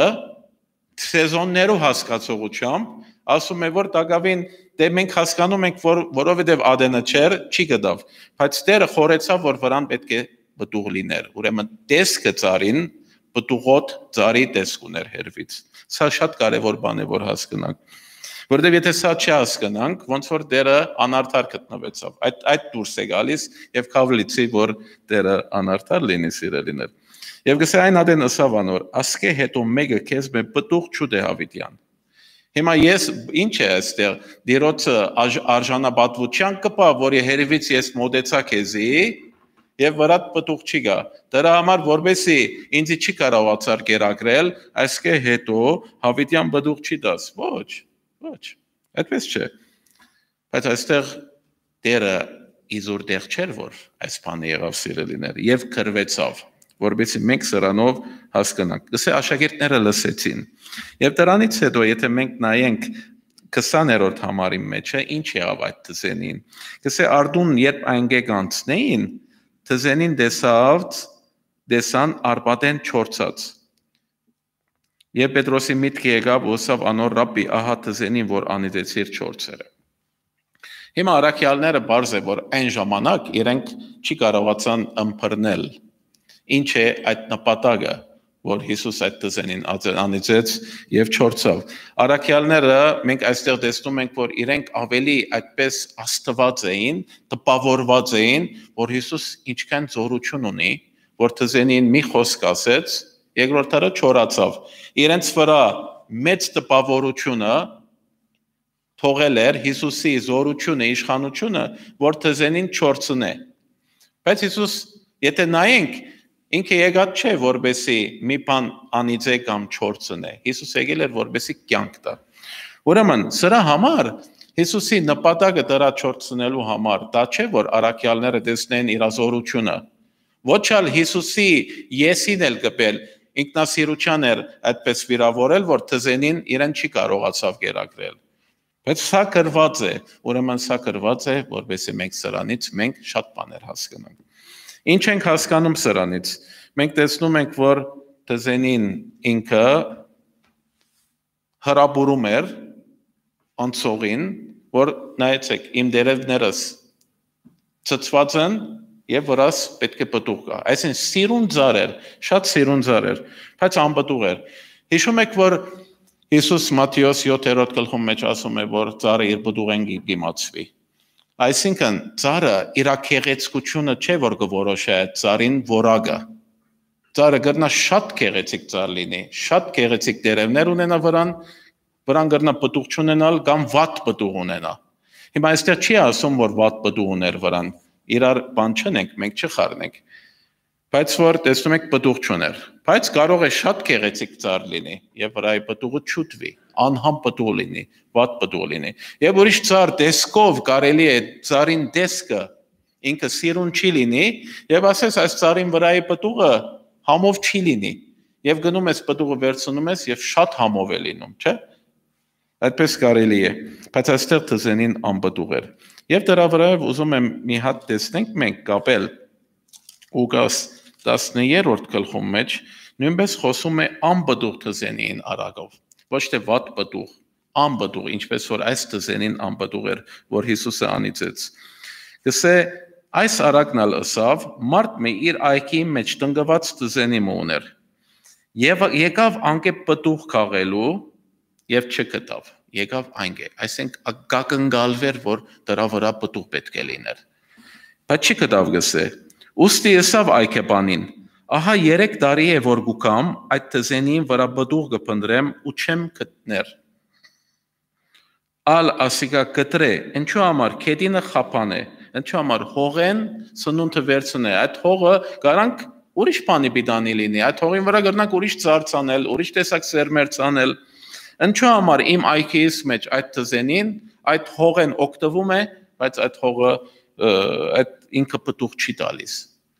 Սա մենք հասկանում ենք, չէ, ինչի մասին է խոսում։ Երբ որ մենք անդարից մեջի ծառ ենք, ինչպես Եսային է ասում, եւ Տերը մեզի վերցնում է եւ իր պարտեզի մեջ է տնկում։ Երբ որ Տիրոջ գալիս ենք մենք սիրելիներ, Տիրոջ այքի մեջ, Տիրոջ պարտեզի մեջ տնկվում ենք։ Եվ Տիրոջ բայքի մեջ, որ երբ որ կտնկվենք, մենք պետք է սկսենք պտուղ բերել։ Տերը չի ասում, որ առաջին տարի որ պտուղ չբերավ, եւ դերը փարգացավ եւ կտրելու մասին խորեցավ, ասում է 3 տարի է, այսեն 3 սեզոն անցավ, որ հերիք է, այսքան սպասեցինք եւ պետք է ինքը պտուղ բերել։ Տեսնում ենք, սա խոսում է ուղղակի հավատացյալի մասին։ Եվ դա նույնպես, երբ որ Հիսուս մոտեցավ, դա նույնպես հավատացյալի կյանքի վրայով է, դրա ինչ որ մենք պետք է հասկանանք սիրելիներ։ Բայց պարտիզպանը, որ հասկանում ենք, որ Հիսուս Քրիստոսն է, անդիկա պատասխան տվավ ու սավանոր, դեր այս տարիալ ատիկա թող դուր, մինչև ադոր բոլորդիկը բրեմ, թրիկ տնեմ, եւ եթե պտուղ դա աղեք, ապա թե ոչ, քալ տարի կգտրենք սանիկա, քալ տարի կգտրենք, այսինքն ժամանակամիջոց կա, մինչև հավիտյան չէ, դերը գիտե ինչքանի մեջ պետք է հավատացյալը սկսի պտուղ տալ։ Իսկ այստեղ ինչ ենք հասկանում այդ դերևալից տզենին։ Հասկանում ենք, որ այդ դերևալից տզենին ինչպես մենք վերակրենք, ինչ հասկանանք։ Ես սենց եմ հասկանում, որ այդ հավատացյալը, որ Տիրոջ եկել էր, եւ նոր չէ, որ եկած է, տարիներ անցած են, եւ ինքը այդ տպավորությունն է տալիս, բոլորի վրա, հերվից, որ նայում ես, դերևալից է, ոնց որ հերվից, որ նայում ես, ասում ես, ինչ քեղեցիկ ծառ է, սրա վրա լիքը պտուղ կա, մարդիկ այդ տպավորությունը հերվից թվում են, որ այդիկա պտուղ է ունենալու, քեղեցիկ տզենի է, դերևները ծծված, միան մոտենալով տեսնում ես, որ պտուղ չի գա իր կյանքի մեջը, տարիները անցեր են, 10 տարի, 20 տարի, 30 տարի, 50 տարի, ես չգիտեմ, որ ինքը կարելի է, որ ինքը շատ լավ Աստծո խոսքը, օրինակներ ես ցեցի դամ, որպես հասկանանք, կարելի է, որ Աստծո խոսքը անկիր իմանա, ինչպես որ մենք գիտենք, վկաներն Աստծո խոսքը անկիր գիտեն, կարելի լավ, անընդհատ լսել են, քարոզ լսել են, ահագին բան գիտե, կարա Աստծո խոսքին վրայով լավ փիլիսոփաներով պես կարա խոսել, կարա նույնիսկ խոսքը այստեղ ինձ նման ելե քարոզ է, ասենք, բայց եւ ասենք ինքը որ մեգու մեջ որ շփվում է, առաջին մի քանի րոպեն որ շփվում է, այդ մարդու մոտիկ չես, կարա ինքը այդպես քաղցր, դիպլոմատիկ, ինչպես որ աշխարհի ժողովուրդները, մանավանդ որ արևմտյան ժողովուրդները, եվրոպացիները եւ այլն, այդպես շատ քաղցր են մոդենում խոսում։ Նույնիսկ եգիպտացիները, որ իրենք մենք գիտենք խապեպահ են այդ ժողովուրդը, ես լավ գիտեմ, շատ եմ եղել։ Իրենք բայց որ այդպես խապեպան քաղցրորեն են մոդենում, դա բնորոշ է բոլոր մարդկանց, որ իրենք դիպլոմատիկ են։ Իրենք այդպես դիվանագիտական են, մարդկանց հետ խոսել գիտեն, բայց այդ մարդուն հետ եթե ճամփորդես կամ մի շաբաթ հետ ապրես, այդ մարդուն հետ ճանապարհ գնաս, մի անգամից տեսես, որ դա ուրիշ մեկն է, լրիվ։ Այդ մի քանի քաղցր խոսքը, քաղցր եղբայրս, քաղցր քույրս եւ այլն, դա հեշտ է ասել, բայց դրա հետ որ դու շփվում ես ավելի մոդից, տեսնում ես, որ դա լրիվ ուրիշ մեկն է, ոչ մի Սուրբ Հոգու պտուղ իր մեջը չէ աճած։ Եվ ինչ ենք հասկանում, այդքան դարիներ, որ դու եկել ես Տիրոջ բանի մեջն ես, այքի մեջն ես տնկվել, եւ դու այդ տպավորությունն ես թողում, որ դու պետք է շատ պտուղներ ունենաս, դերևալից ես, եւ պտուղ չի գաս, քո ներսիտիդ դակավին Սուրբ Հոգու պտուղներ են չէ աճած, պտուղ ասելով ինչպես հասկանանք, շատեր գսեն, որ ինչ հասկանանք, որովհետեւ մարդիկ լոկ մտածում են, որ պտուղը դա է, որ մեկը հավատքի բերած լինենք, դա է պտուղ է, դա շատ կարեւոր պտուղ է, որև Հիսուս մեզի դա հանձնարարեց եւ մեզ վստահեցավ գսե հաշտության պատկամը փոխանցելը ինչպես բոլորդ հիշում եք որ գսե Աստված Հիսուսով մեզի իրեն հետ հաշտեցուց եւ մեզի վստահեցավ հաշտության պատկամը որ մարդկանց մենք փոխանցենք չէ դա դրանով էր պտուղ է դա շատ կարեւոր պտուղ է բայց մարդու ներսիտին պետք է նախ աճի Սուրբ Հոգու պտուղը Եվ Սուրբ Հոգու պտուղը նայեցեք սիրելիներ, որ գսե սեր է, ուրախություն է, խաղաղություն է,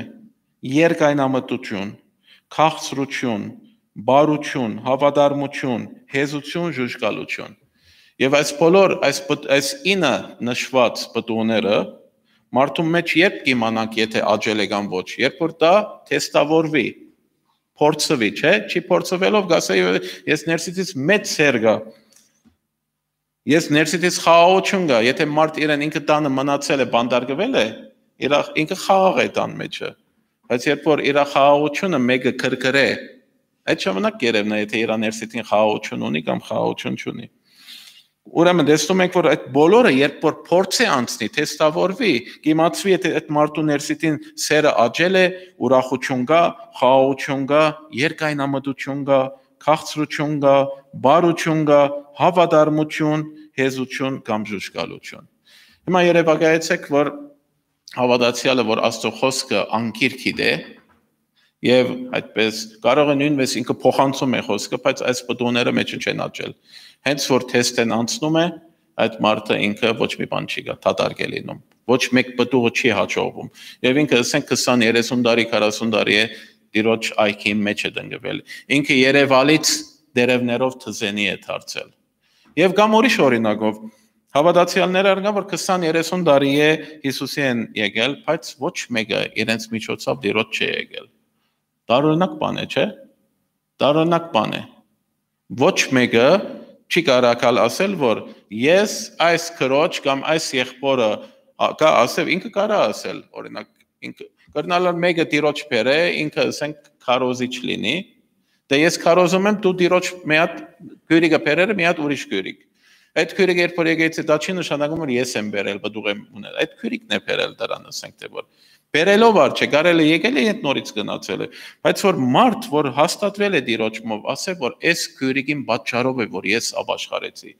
Այս եղբորը պատճառով է, որ ես ապաշխարեցի, ինչ է նշանակում։ Այսինքն խոսքը դրանից, որ ելավ, դրա մեջ զորություն կար, դրա կյանքը ինքը ուզեցավ, դրա ոչ թե միայն խոսքը, դրա կյանքը տեսավ, դրա քաղցրությունը, խաղաղությունը տեսավ, սերը տեսավ, ամեն ինչը տեսավ եւ դրանով եկավ դիրոջ։ Դա էր պտուղ է, չէ։ Բայց այդպես մարդիկ կա, որ իրենց կյանքի մեջ ոչ մի պտուղ չունեն դիրոջ եկող մարդ եւ ինքը տարիների է վեր։ Ինքը Աստծո խոսքը, որ խոսում է, ինքը այդպես հզոր խոսում է Աստծո խոսքը։ Սա ինչ է նմանում։ Սա նմանում է Երևալից դերևներով թզենիին։ Այդ Երևալից դերևներով թզենին չգիտենք երբ դերը պիտի այցելե։ Երբ որ դերը այցել է, ինչ է նշանակում։ Նշանակում է ինչ ենք հասկանում դերը այցելած ժամանակը։ Նշանակում է կամ մարդու մահվան օրը, որ դիրոջ է գնալու, կամ ասենք երբ որ դերը պիտի վերցնե ժողովրդին հափշտակու։ Բայց չենք գնա ամեն ինչ հափշտակությամբ խոսենք։ Հասկանում եմ, որ ես չգիտեմ, եթե քիչ հետո ապրում եմ կամ մահանում եմ։ Վաղվան օրը կամ չկամ։ Չգիտեմ կյանքս ինչ կայն է։ Թեև նայում եմ, որ առողջ եմ, այսպես եմ, այնպես եմ, բայց չգիտեմ կյանքս ինչպես է։ Դերը արդար է։ Դերը ինձի չի մոտենալու, որպեսի դատապարտության մեջ լինեմ։ Դիրոջը նպատակը դա չէ, որ ճանապարհին ոնց որ անգյունաթարցին ինքը կայնել է, հանգարց միանգամից վրաց հասնի եւ ին վրաց դատապարտությունը կա, ինչպես թզենիին վրա։ Քավլիցի, դերը բարի է, բայց դերը մինչեւ երբ կհամբերե։ Երբ որ այդ թզենին անիծեց դերը, նշանակում է, որ այդ թզենին ես սենց եմ հասկանում, այդ թզենին պտուղ չէր տալիս։ Միշտ սիրուն դերևներ ուներ, բայց պտուղ չէր տալիս։ Դերը գիտեր դա։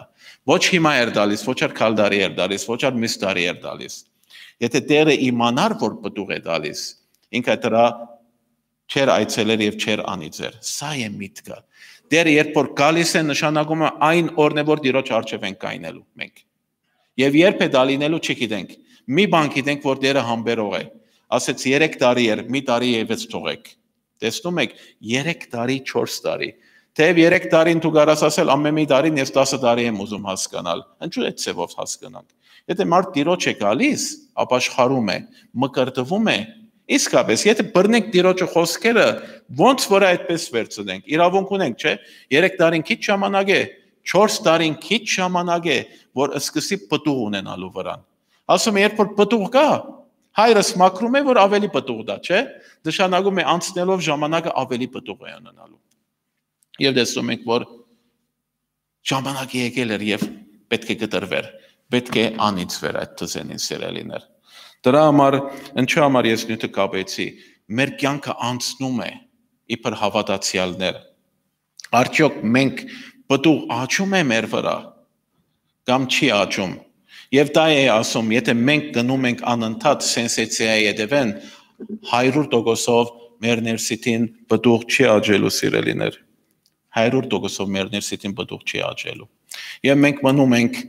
կես այսպես, կես այնպես, քաղց վիճակի մեջ։ Եվ քաղց վիճակը դուք գիտեք, որ Տիրոջ համար անհաճելի է, եւ շատ ծանր է խոսում քաղց վիճակի վրայով դերը։ Ասում է, որ ծանր խոսք է ասում, ես իմ բերնես քեզ փսխելու վրա եմ, որովհետև քաղց ես ասում է։ Կամ տեսնում եք ուրիշ օրինակ, որ ես այն անցյալ օրը կարդում էի, բոլորդ գիտեք, բայց շատ կարևոր բան է, Տիրոջ խոսքն է։ Ասում է 3-րդ Թագավորաց 18-րդ գլուխ 21-րդ համարի մեջ, երբ որ Եղիան մոտեցավ ժողովրդին, որ ժողովուրդը նորից մոլորվեր էր Աքապի ժամանակ, Հեզապելի ժամանակ, հիշում եք, որ գնում էին Բաղի մարգարեներուն յետևեն։ Ինչու համար Բաղի մարգարեներուն յետևեն էին գնում։ Գիտեք ժողովուրդը, որովհետև այդ Բաղի մարգարեները իրենց սրտին համեմատ մարգարենայումն են։ իրենց սրդին, իրենց հաճելքի համեմատ մարգարեություն են անում։ Ինչպես ճանապարհին երբեմն տեսնում եք, չէ, այդպես վհոտներ կա, որ ասում են արի ցերքիդ մեջ նայեմ, քեզի ասեմ ինչ է լինելու։ Այդպես կա, եւ նայում են, այդքան լավ բաներ են ասում քաղցր, ուրախանում է։ Քալդարի այսպես պիտի լա, այդ քյուրիկը որ չէ ամուսնացած, քյուրիկ չասենք աշխարհի ժողովուրդը, որտեղ հավատացյալները դրան չեն մոդենում։ Ասում են, որ դու քեզի շատ լավ հարուստ փեսա պիտի կա, քալդարի եւ այլն։ Դա ելում է իրեն ահագին փող է տալիս, այդ ցերքի մեջ կարդաց լավ բաներ ասեց։ Փաղի մարգարեները մարդկանց սրտերուն, իրենց ագանչներուն հաճելի մարգարեանում էին։ Իսկ Աստծո մարգարեն գալիս էր հանդիմանում էր։ Ժողովուրդը չէին ուզում հանդիմանվել։ Եվ տեսնում ենք Եղիան գալիս է մոտենում է, ասում է, որ ժողովրդին դուք մինչև երբ երկու մտքի վրա պիտի մնաք։ Մինչև երբ պիտի գաղակ կսե երկու մտքի վրա։ Ինչ եք հասկանում գաղալը, չէ՞, գաղալը երկու մտքի վրա, դու կարաս մեկ ոդկ, մյուս ոդկ, չէ՞, ոդը։ Այսինքն մի ոդդ բան թեպի հավիտենականության, մյուսը աշխարհ։ Եվ ինչքան այսօր հավատացյալները այդ վիճակի մեջ են։ Մի ոդը աշխարհ, մի ոդան։ Աշխարհեն ար ուզում է օգտվել, երկնայինն ար ուզում է օգտվել։ Ինքը չի ուզում գոմնորոշվել վերջնապես, աշխարհեն հրաժարվել։ Գսե որ եթե Եհովա Աստված է, անոր յետևեն կացեք, իսկ եթե պահաղ, անոր յետևեն կացեք, իսկ աշխարհն է ցեզի երջանկություն տալիս, գնացեք աշխարհի յետևեն, եթե Աստված է, ամբողջական եկեք Քրիստոսին, բայց անոր մեջտեղը մի տատանվեք, սիրելիներ, բայց եթե մենք կանք, եթե ժամանակը հերիք է, 2 րոպեով սա ասեմ, որովհետև անցյալ օրը կարդում էի եւ ինձ իսկապես դիրոջ բնույթը տեսնում ենք ինչքան գեղեցիկ է սիրելիներ։ Մենք իսկապես պետք է որ ամբողջական դիրոջ նվիրվենք։ Տերը ընդունում է, ինչպես եղբայրը ասում էր, որ այդ անարակ որդին թողեց գնաց, երբ որ վերադարձավ հայրը վազելով իրեն նորից ընդունեց, թեև ինքը անարակ որդի էր եղել սիրելիներ։ Գիտեք, որ մենք միշտ Տիրոջը եղել ենք անհավատարիմ։ Եվ այսօր ահագին հավատացյալներ արգան այդ անհավատարմության մեջ են։ Այսինքն ուզում են, որ Տերը իրենց այրը լինի, մեմնար գնում են, ուզում են աշխարհը իրենց այրը լինի։ Ոնց որ չեն կարող գոմնորոշվել, ով պիտի լինի իրենց այրը։ Եվ Հովսեա մարգարեն շատ հատուկ է Հովսեա մարգարեությունը։ Տեսնում եք, որ շատ զարմանալի բան է ասում Հովսեային Տերը։ Ասում է, որ գնա քեզի բորնգության կիրմը ար։ Հովսեային մարգարեին Աստծո սուրբ մարդուն ասում է քեզի գնա բորնգության կիրմը ար, որ հասկանաս։ Դա ասում է ինչու համար, քանզի երկիրը Տիրոջ մեն խոդորելով խիստ շատ բորնգացավ։ Դրա համար գնա ար, որ դու հասկանաս այդ բանը եւ ժողովրդին փոխանցես։ Եվ գնաց արավ, գնաց Գոմերին, իբեն կին արավ, եւ դրանից 3 հատ երեխա ունեցավ, եթե հիշում եք։ Այդ նույնը չպիտի երգարեմ։ Բորնգության գինը վերցուց 3 հատ երեխա ունեցավ, բայց Գոմերը նորից թողեց իրեն գնաց բորնգության։ Վերջապես ինքը շնության գին էր, իր բնույթը շնություն էր, եւ թողեց նորից իրանից հեռացավ, եւ ինքը շնության կյանքը ապրելը շարունակեցավ։ Դերը նորից կսե 3-րդ գլուխի մեջ։ Կսե որ կնա այդ շնացող գինը բեր, ասում է կնա բեր եւ սիրե անոր, պիտի սիրես անոր, ինչպես Տերը Իսրայելի որդիները կսիրե, թեև անոնք օտար աստվածներ ու գթարնան, ինչպես որ իր գինը դարձավ, արդեն բորնգության գին էր, բերավ իրեն, հիմա նորից գնաց, միս իր շնացող, իր ընկերներուն գնաց նորից, քանզի օտար աստվածներուն գթարնան։ Եվ գնաց նորից վերցուր, եւ տեսնում ենք ինչպես վերցուց այս անգամ։ Գնաց կինը բուծեց։ Այսինքն նշանակում է, որ այդ կինը շնության տեղ էր։ Միտեղ ինքը այդ տեղ էր, ինքը աշխատում էր, Որպեսզի կարենա վերցնել, պետք է փող մուծել։ Ինչի համար ում պիտի մուծեր փողը։ Դրանք որ պատասխանատու են, դրանց մոտ որ աշխատում էր այդ կինը, ուրիշ բան չենք կարա հասկանալ, որ գնում է ինքը 15 սիկղ արծաթ է մուծում ու մեկուկես կոր գարիով արավ կսե ինձի արի։ Գնաց կինը մուծեց։ Հիմա ես այն միտքն եմ, որ ուզում մեկ հատ պատկերացնենք։ Իրա կինն էր, երեխա ուներ 3 հատ, կինը թողեց նորից շնության կյանքի մեջ գնաց։ Եվ հիմա եկել է կնոջը պիտի գնե վերցնե, փող պիտի մուծե վերցնե։ Այսինքն գնացել է այնտեղ, որ կինը կա։ Եվ այդտեղ կան ուրիշ մարդիկ մոտեցել են, հավանաբար այդ կինը, որ այդպես կին էր, ուրեմն քեղեցիկ կին էր։ Եվ այդտեղ ուրիշ մարդիկ կայնել են, սպասում են, որ իրենք դրա հետ շնություն ունեն։ Եվ ինքը այդտեղ կայնել է, որպեսզի այդ կնոջը փողը մուծե,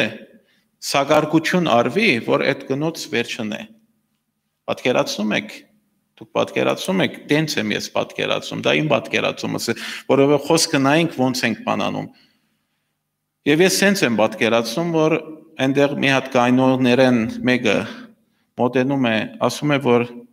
ովսիա մենք գիտենք, որ Աստծո մարդն ես տուն։ Դու Աստծո սուրբ մարդն ես, Աստծո մարգարեն ես։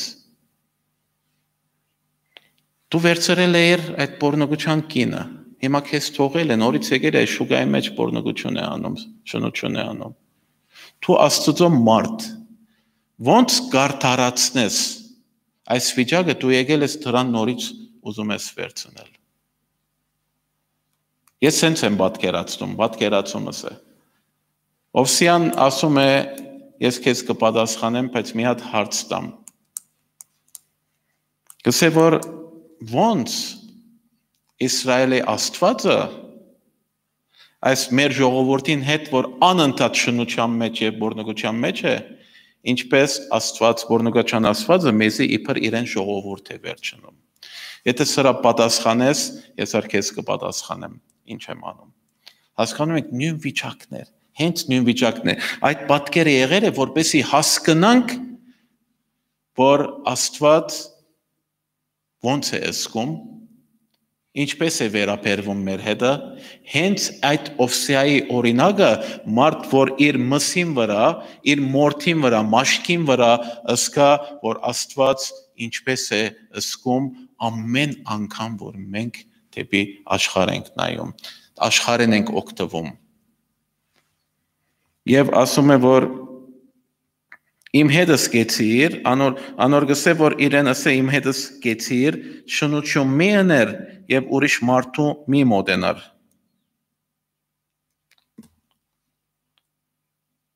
Սարսափելի է, չէ, միտքն եմ ասում, ես այդ պատկերացումը Օվսիային ինչ-որ սարսափելի է, նույն վիճակն սիրելիներ Աստված մեր հետն է,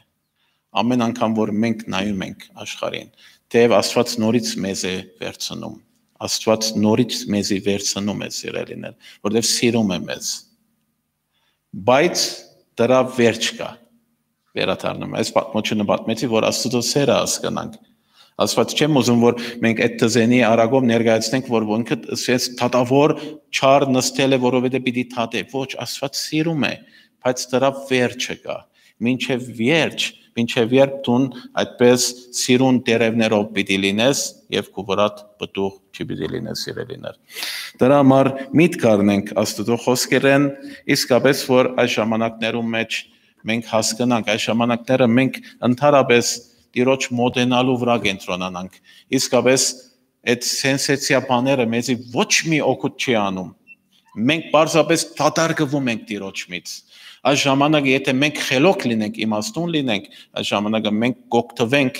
և մենք աղոթքի կյանքերնից ավելի մենք կփառքավաճենք մեր աղոթքի կյանքը և Աստծո խոսքը, և եթե մենք ուզում ենք Աստված մեզ հայտնե ճշմարտությունը, Երեմիա 30-րդ գլուխ 3-րդ համարի մեջ ասում է, որ ինձի կանչեցեք և նայեցեք, ես ձեզի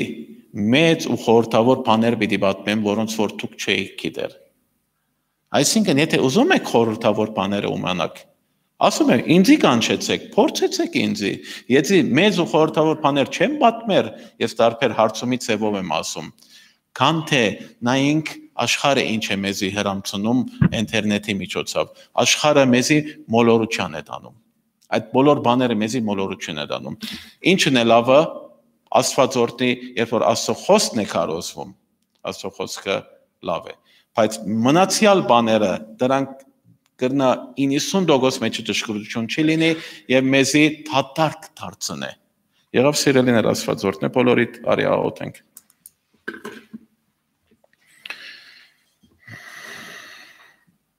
Շնորհակալ ենք Տերիմ։ Ինչպես տեսնում ենք Տեր, Ովսիա մարգարեության մեջ, դու ինչ տեսակի Տեր ես ու Աստված ես Տեր։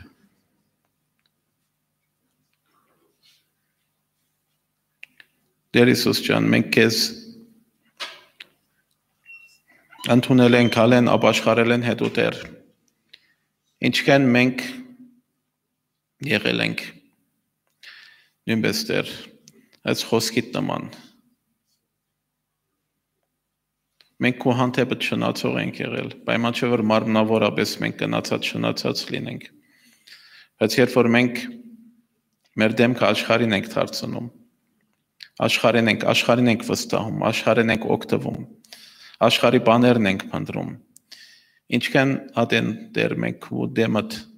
շնացող ենք եղել, բայց դու մեզի նորից վերցրել ես եւ սիրել ես, ինչպես Ովսիայի մեջ։ Անընդհատ վերցրել ես, որովհետեւ դու սիրո Աստված ես։ Բայց դու արդար Աստված ես նույնպես։ Մենք դրանով դեռ հանգստյան վիճակի մեջ չենանք, որպեսզի մտածելով որ թիր սիրո Աստված ես։ Որովհետև տեսնում ենք ԱՀԹ-ի օրինակի մեջ, որ դա վերջ ունի, դա ժամանակ ունի։ Դու 4-րդ տարին եթե պտուղ չի տար ΤԶ-ին, պիտի կտրեիր։ Եթե ՏԶ-ին դերևալից սերևներով մնալու էր միշտ եւ պտուղ չի տար, պիտի չորնար այդ ՏԶ-ին։ Դրա համար Տեր, մենք չենք ուզում այդ վիճակի մեջ հայտնվել։ Դրա համար մենք աղոթում ենք, որովհետեւ մենք սկաստանանք, մեր վիճակները տեսնենք, մեր անձերը քննենք։ Արդյոք Տեր այն օրվանից որ քեզ ենք եկել, մենք պարզապես դերևալից ՏԶ-ի ենք, ոչ թե պտուղ մեր մեջը աճել է։ Եթե չէ աճած Տեր, այսօր Տեր Հիսուս ջան, Սուրբ Հոգի Աստված, հայտնե մեր վիճակները,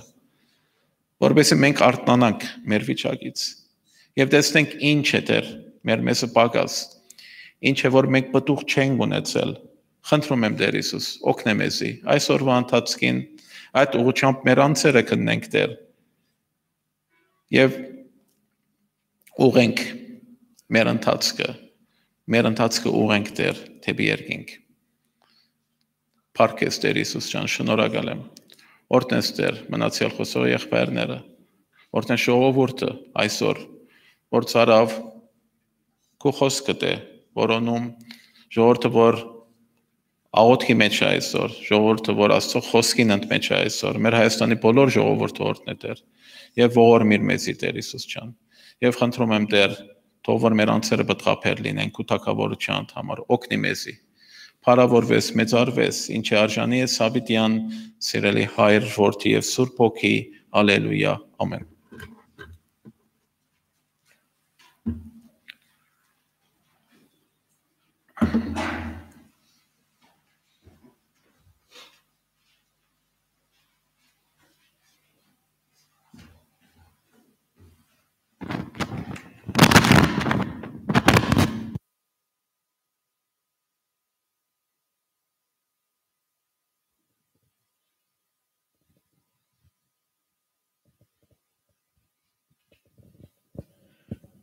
Երկում ենք 209 համար երկը, 209։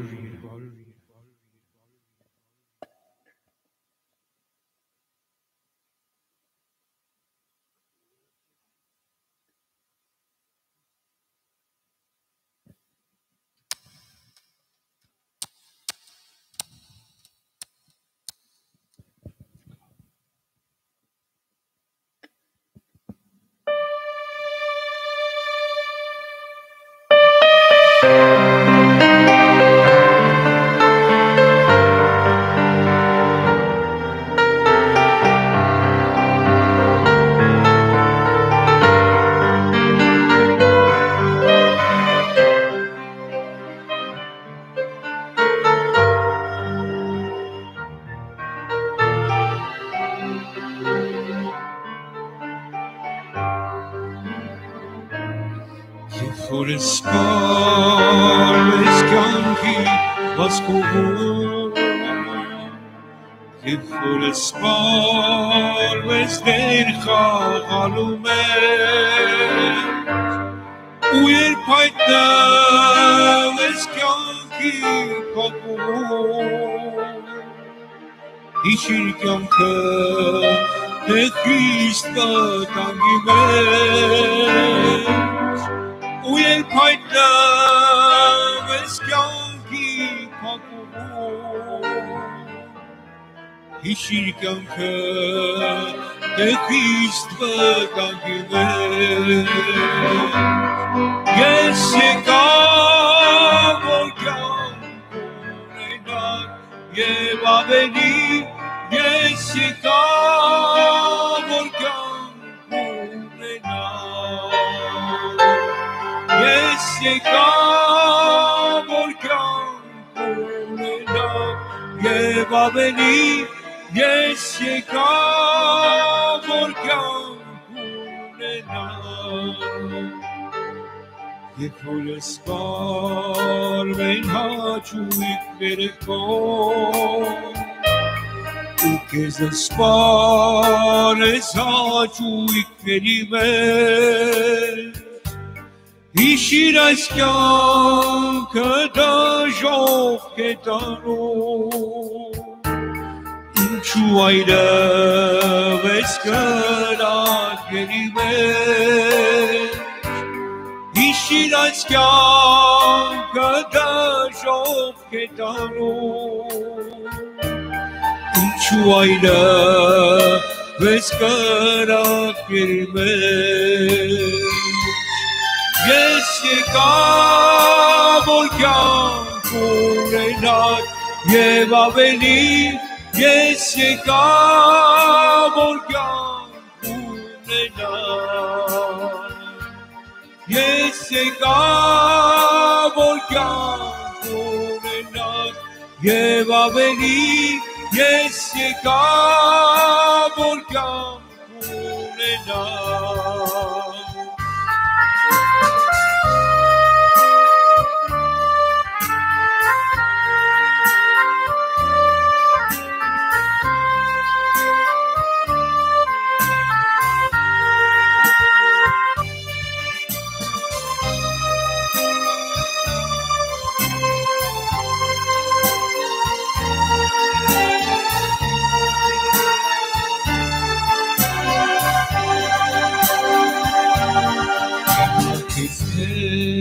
Պետք արկանալ քնի Քանի դեռ սիրո ժամանակներ Հիմա զատվիր մահվան սևերից Քանի դեռ ներման ժամանակներ Հիմա զատվիր մահվան սևերից Քանի դեռ ներման ժամանակներ Օրհնյալ լինի անուն Հիսուսի ամեն Օրհնյալ լինի անուն իմ փրկչի Օրհնյալ լինի անուն Հիսուսի ամեն Օրհնյալ լինի անուն իմ փրկչի Ես եկա որ կյանք ունենամ Եվ ավելի ես եկա որ կյանք ունենամ Ես եկա որ կյանք ունենամ Եվ ավելի ես եկա որ կյանք ունենամ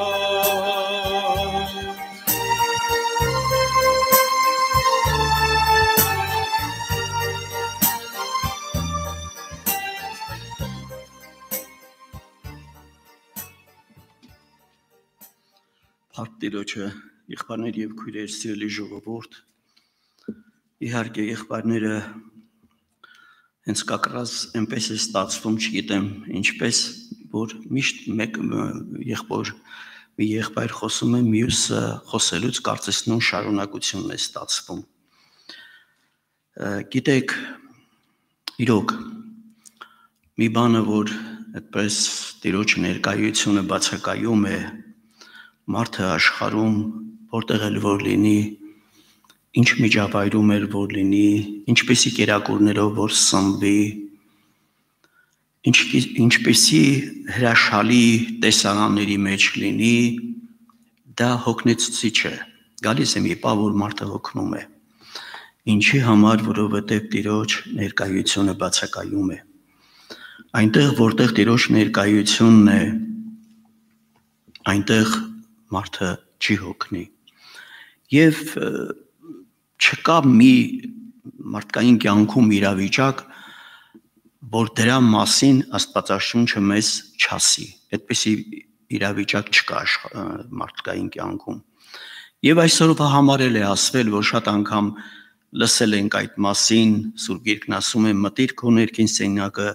դուռը գոցիր և աղոթիր, և անպայման կվայելես Աստծո ներկայությունը, և այս իրավիճակի մասին մենք հասկանում ենք, որ ասել է Աստված և մենք կարող ենք դա կիրառել։ Ես ուզում եմ Աստծո խոսքից մի համար կարդալ, որ կարծես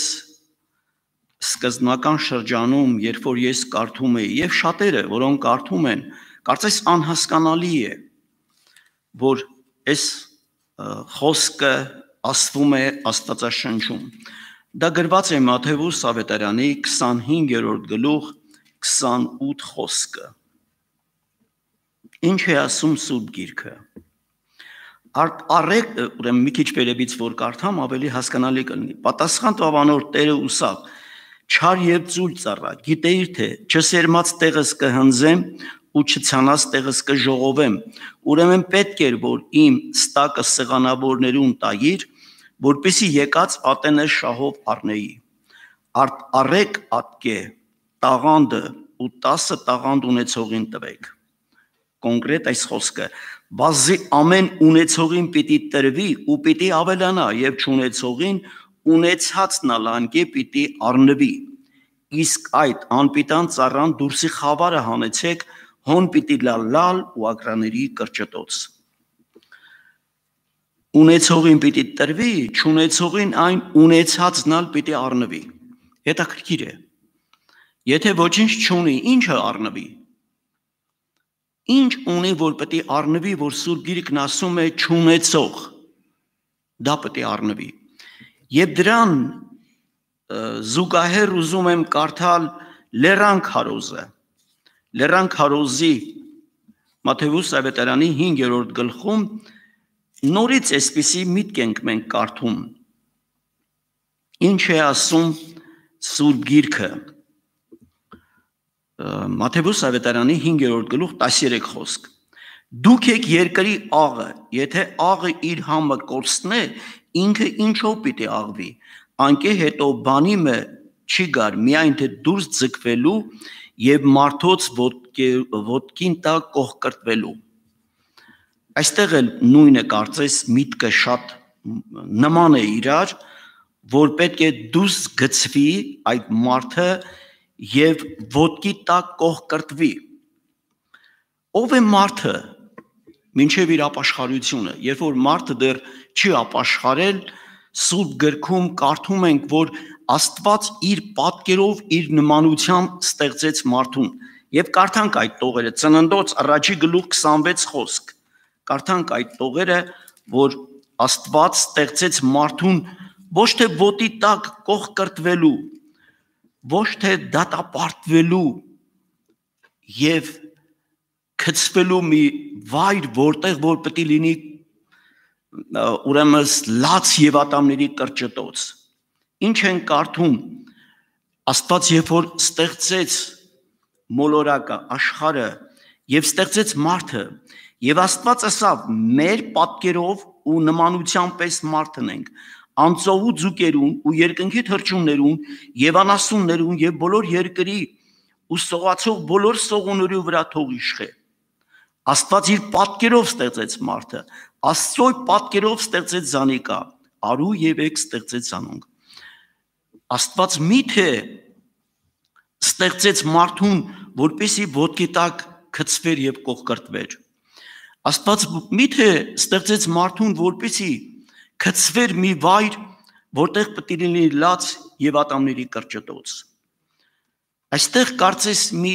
գաղտնիք կա, մի միտք, որ ուզում եմ այս մասին ասել։ Մարդը ասում դեռ քանի դեռ չի ճանաչում, մենք գիտենք մարդը սովորական իր կյանքով ապրում է։ Եվ այդ սովորական իր կյանքով ապրելով նա ունենում է առողջություն, ունենում է հաջողություն, ունենում է խիղճ մտանք եւ ունենում է ընտրելու ազատ կամք, ընտրելու հատկություն, ինքը ընտրում է։ Եվ այդ ազատ կամքով ինքը ապրում է։ Եվ այստեղ մենք ինչ ենք տեսնում։ Այստեղ տեսնում ենք, որ մարդը քանի դեռ չի լսել Աստծո խոսքը, չի ճաշակել երկնքի համը, չի կոչվել երկրի աղ եւ լույս, նա ազատ է կարծես։ Նա ինչ որ Աստծուց տված է իրենն է, եւ ինքը դեռ չիմանալով նրան երկնքի արարիչ Աստված ասում է այսպես. հայր ներիր, չգիտեն ինչ են անում։ Մարդը ինքը տեղյակ չի եւ ոչ միտեղ մենք չենք կարդում նման մարդուն, որը քանի դեռ չի համը տեսել երկնքի, նա ոտնակող կլինի թողելով համը երկնքի։ Քանի դեռ չի ճաշակել երկնայինը, նա ինքը կընկնի մի վայր, որտեղ կլինի լաց եւ ատամների կրճտոց։ Սա մի գերագույն գաղտնիք է, որ յուրաքանչյուր անձ, երբ որ ճաշակել է երկնքի համը, նա պետք է լուրջ ուշադրություն դարձնի։ Նա Սուրբ Գիրքն ասում է, պետք է որ դու սեղանավորներին տայիր այն երկնքից տվածը, որպեսզի շատով վերցնեի։ Բայց ասվում է, որ տարար եւ պահեցիր, թաքցրեցիր, ինչպես վայե եղբայրն ասեց, այն հողը, որը դու տնկված էիր, այդ հողը դու զբաղեցրիր, այն անունը դու զբաղեցրիր, եւ այդ անունը զբաղեցնելով դու թույլ չտվեցիր, որ ուրիշը քո փոխարեն լիներ այդ վայրում, եւ դու պետք է կտրվես ու գցվես, դու պետք է ոտի տակ ընկնես, դու պետք է լինես մի վիճակի մեջ, որ ոչ մի բանի պիտանի չես լինելու։ Դրա համար մենք լուրջ ուշադրություն պետք է դարձնենք, որ մարդը քանի դեռ ապրում է այս մարմնի մեջ, առաջի Տիմոթեոս 4:8-ում մենք կարդում ենք այսպիսի համար, առաջի Տիմոթեոս 4:8-ում կարդում ենք, որ սովորական կյանքով ապրող մարդու մասին, որ այստեղ կարծես 4:8 Վազի մարմնի վարժությունը քիչ բանի օգտակար է, բայց աստվածապաշտությունը ամեն բանի օգտակար է, ոչ թե ներկա եւ ոչ թե ապագա կյանքին խոստմունք ունի։ Այստեղ մենք կարդում ենք, որ մարմնի վարժությունը քիչ բանի օգտակար է։ Այո, մարմնի վարժությունը օգտակար է, բայց քիչ բանի օգտակար է։ Մարմնի մեջ ապրած հոգին նա սովորական կյանքով ապրում է եւ նա քիչ բանի օգտակար է այդ վարժությունները, բայց մարդը, երբ որ ընդունում է Հիսուսին,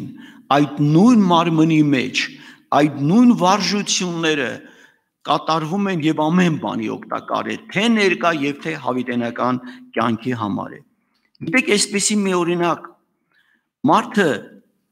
այն, որ Աստծուց ստացել է, եթե ինքը չտրվի Աստծուն, չհամարի, որ Աստված իր կյանքում պետք է իշխի եւ տնօրինի իր կյանքը, նա չի կարող գոյատևել այս երկրավոր կյանքում այս մարմնի մեջ կարողանա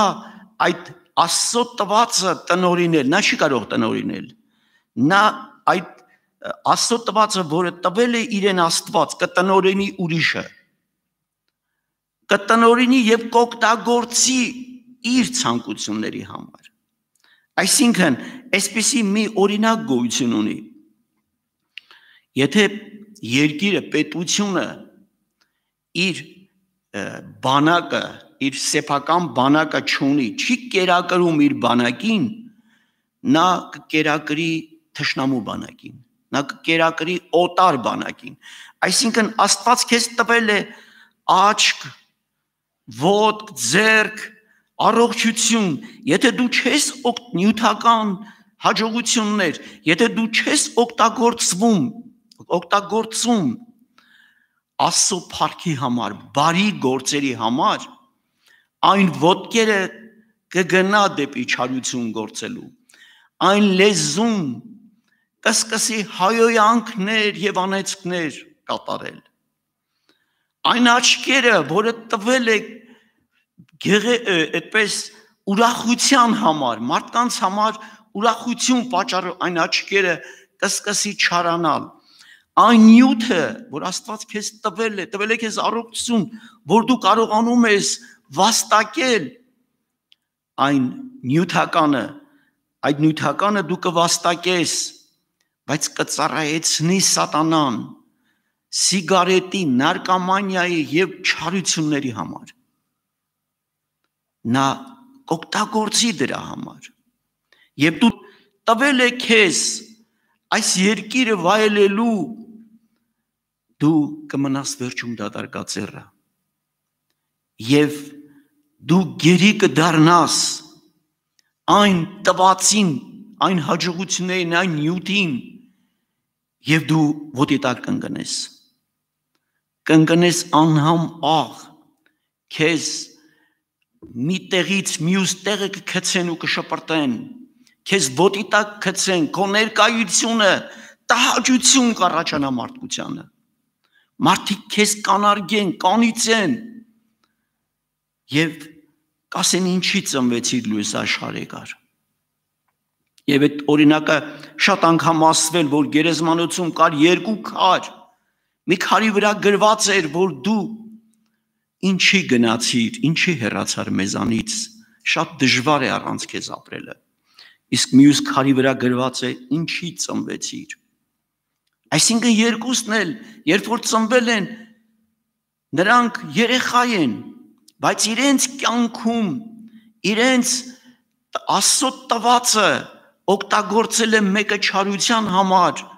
ինչու ծնվեցիր, իսկ մյուսը օգտագործել է բարիքների համար, եւ ինքը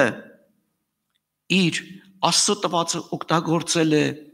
մարդկությանը օգուտ տալու համար։ Սիրելի եղբայրներ եւ քույրեր, ես ուզում եմ, որպեսզի շարունակության մեջ կարդալ Հռոմեացիս 2:6-ը, այստեղ նույնպես շատ կարևոր միտք է ասում, ուզում ուշադրություն դարձնենք Հռոմեացիս 2:6-ի վրա, ինչ է ասում Սուրբ Գիրքը։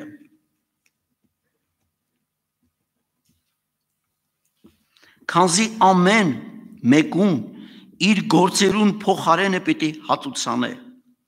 Հավիտենական կյանք անոնց, որոնք բարի գործերու մեջ համբերությամբ հարատևելով փառք ու պատիվ եւ անմահություն կխնդրեն։ Բոլոր գործերի համար պետք է հատուցանվի։ Հայտնության մեջ էլ գրված է այսպիսի տողեր, ես ուզում եմ սա էլ կարդալ, գրված է 22-րդ գլուխ Հայտնություն 11 խոսք, ան որ անիրավություն կնե թող անիրավություն ունե, ու ան որ աղտոտ է թող աղտոտը լա, եւ ան որ արդար է թող արդարը լա, ան որ սուրբ է թող սուրբը լա, այ շուտով կուգամ եւ իմ վարձքս ինձի հետ է ամեն մեկուն իր գործին համեմատ հատուցանելու։ Գիտեք, սիրելի ժողովուրդ, սիրելի եղբայրներ եւ քույրեր, գործով մարդը արդարանում է, գործով մարդը անարգվում է, Մարդը իր գործով է որոշվում իր մասին, իր գործն է ցույց տալիս ով է ինքը։ Եվ այստեղ ուշադրություն դարձնենք, որ անունով, հեղինակությունով չի սրբությունը։ Սրբությունը դա մի կյանք է, որ մարդը կապ ունի Աստծո հետ։ Աստծո հետ կապ ունեցող մարդը նա չի կարող, նա ուժը չի պատի, որ բամբասի, կռվի, վիճի եւ իր սրտում նեղություն չառաջանա, երբ որ դիմացինը ծանր է, դիմացինը սոված է, դիմացինը ծարավ է, դիմացինը մերկ է, նա չի կարող ուղղակի իր մենակության մեջ լինելով նա անպայման իրեն վատ կզգա եւ իր գործնական քայլերով ինքը չզգալով, որ ինքը լավն է անում, ինքը կանի։ Դրա համար ուշադրություն դարձնենք, որ կոմունիստների ժամանակ ովքեր հիշում են, կար այսպիսի մի լոզունգ. ամեն ինչ կոմունիզմի համար, ամեն ինչ սոցիալիզմի համար։ Այսօր քրիստոնյայի լոզունգը պետք է լինի մի բան, ամեն ինչ հավիտենության համար, ամեն ինչ ուրիշների համար, ամեն ինչ իսկական կյանքի համար։ Եվ դա շատ կարևոր է, որ քրիստոնյան այդպես պետք է մտածի։ Լինում են դեպքեր, որ մարդը մտածում է, որ ինքը շատ լավ է, ինքը իր նմանը չկա, ինքը լավ է խոսում, ինքը լավ է մտածում, ինքը շատ բարի է, բայց դա այդպես աշխարհն ասում է կախարդական փայտիկ շարժվեց։ Դա կախարդական փայտիկ չի, որ շարժվում է, մեկին Աստված լավ է, լավ աչքով է նայում, մյուսին վատ։ Դա մարդը վաստակում է։ Ես ուզում եմ կարդալ Դանիելի 10-րդ գլուխ 12 խոսքը։ Այստեղ Դանիելը կարծես վաստակեց ինչ է գրված Դանիելի մասին, 10-րդ գլուխ 12 խոսք։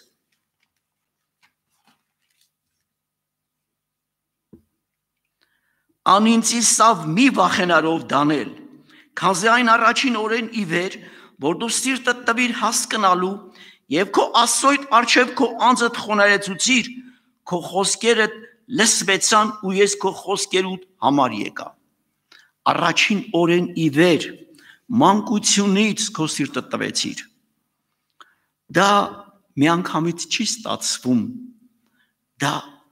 մարդը տալիս է, տրվում է Աստծուն, նա նվիրվում է Աստծուն, մարդը իր ժամանակը տրամադրում է Աստծուն, մարդը իր նյութականը տրամադրում է, տալիս է Աստծուն, մարդը իր կյանքը, իր առողջությունը, իր ինչ որ ունի նա համարում է Տիրոջնա։ Դանիելը այսպիսին էր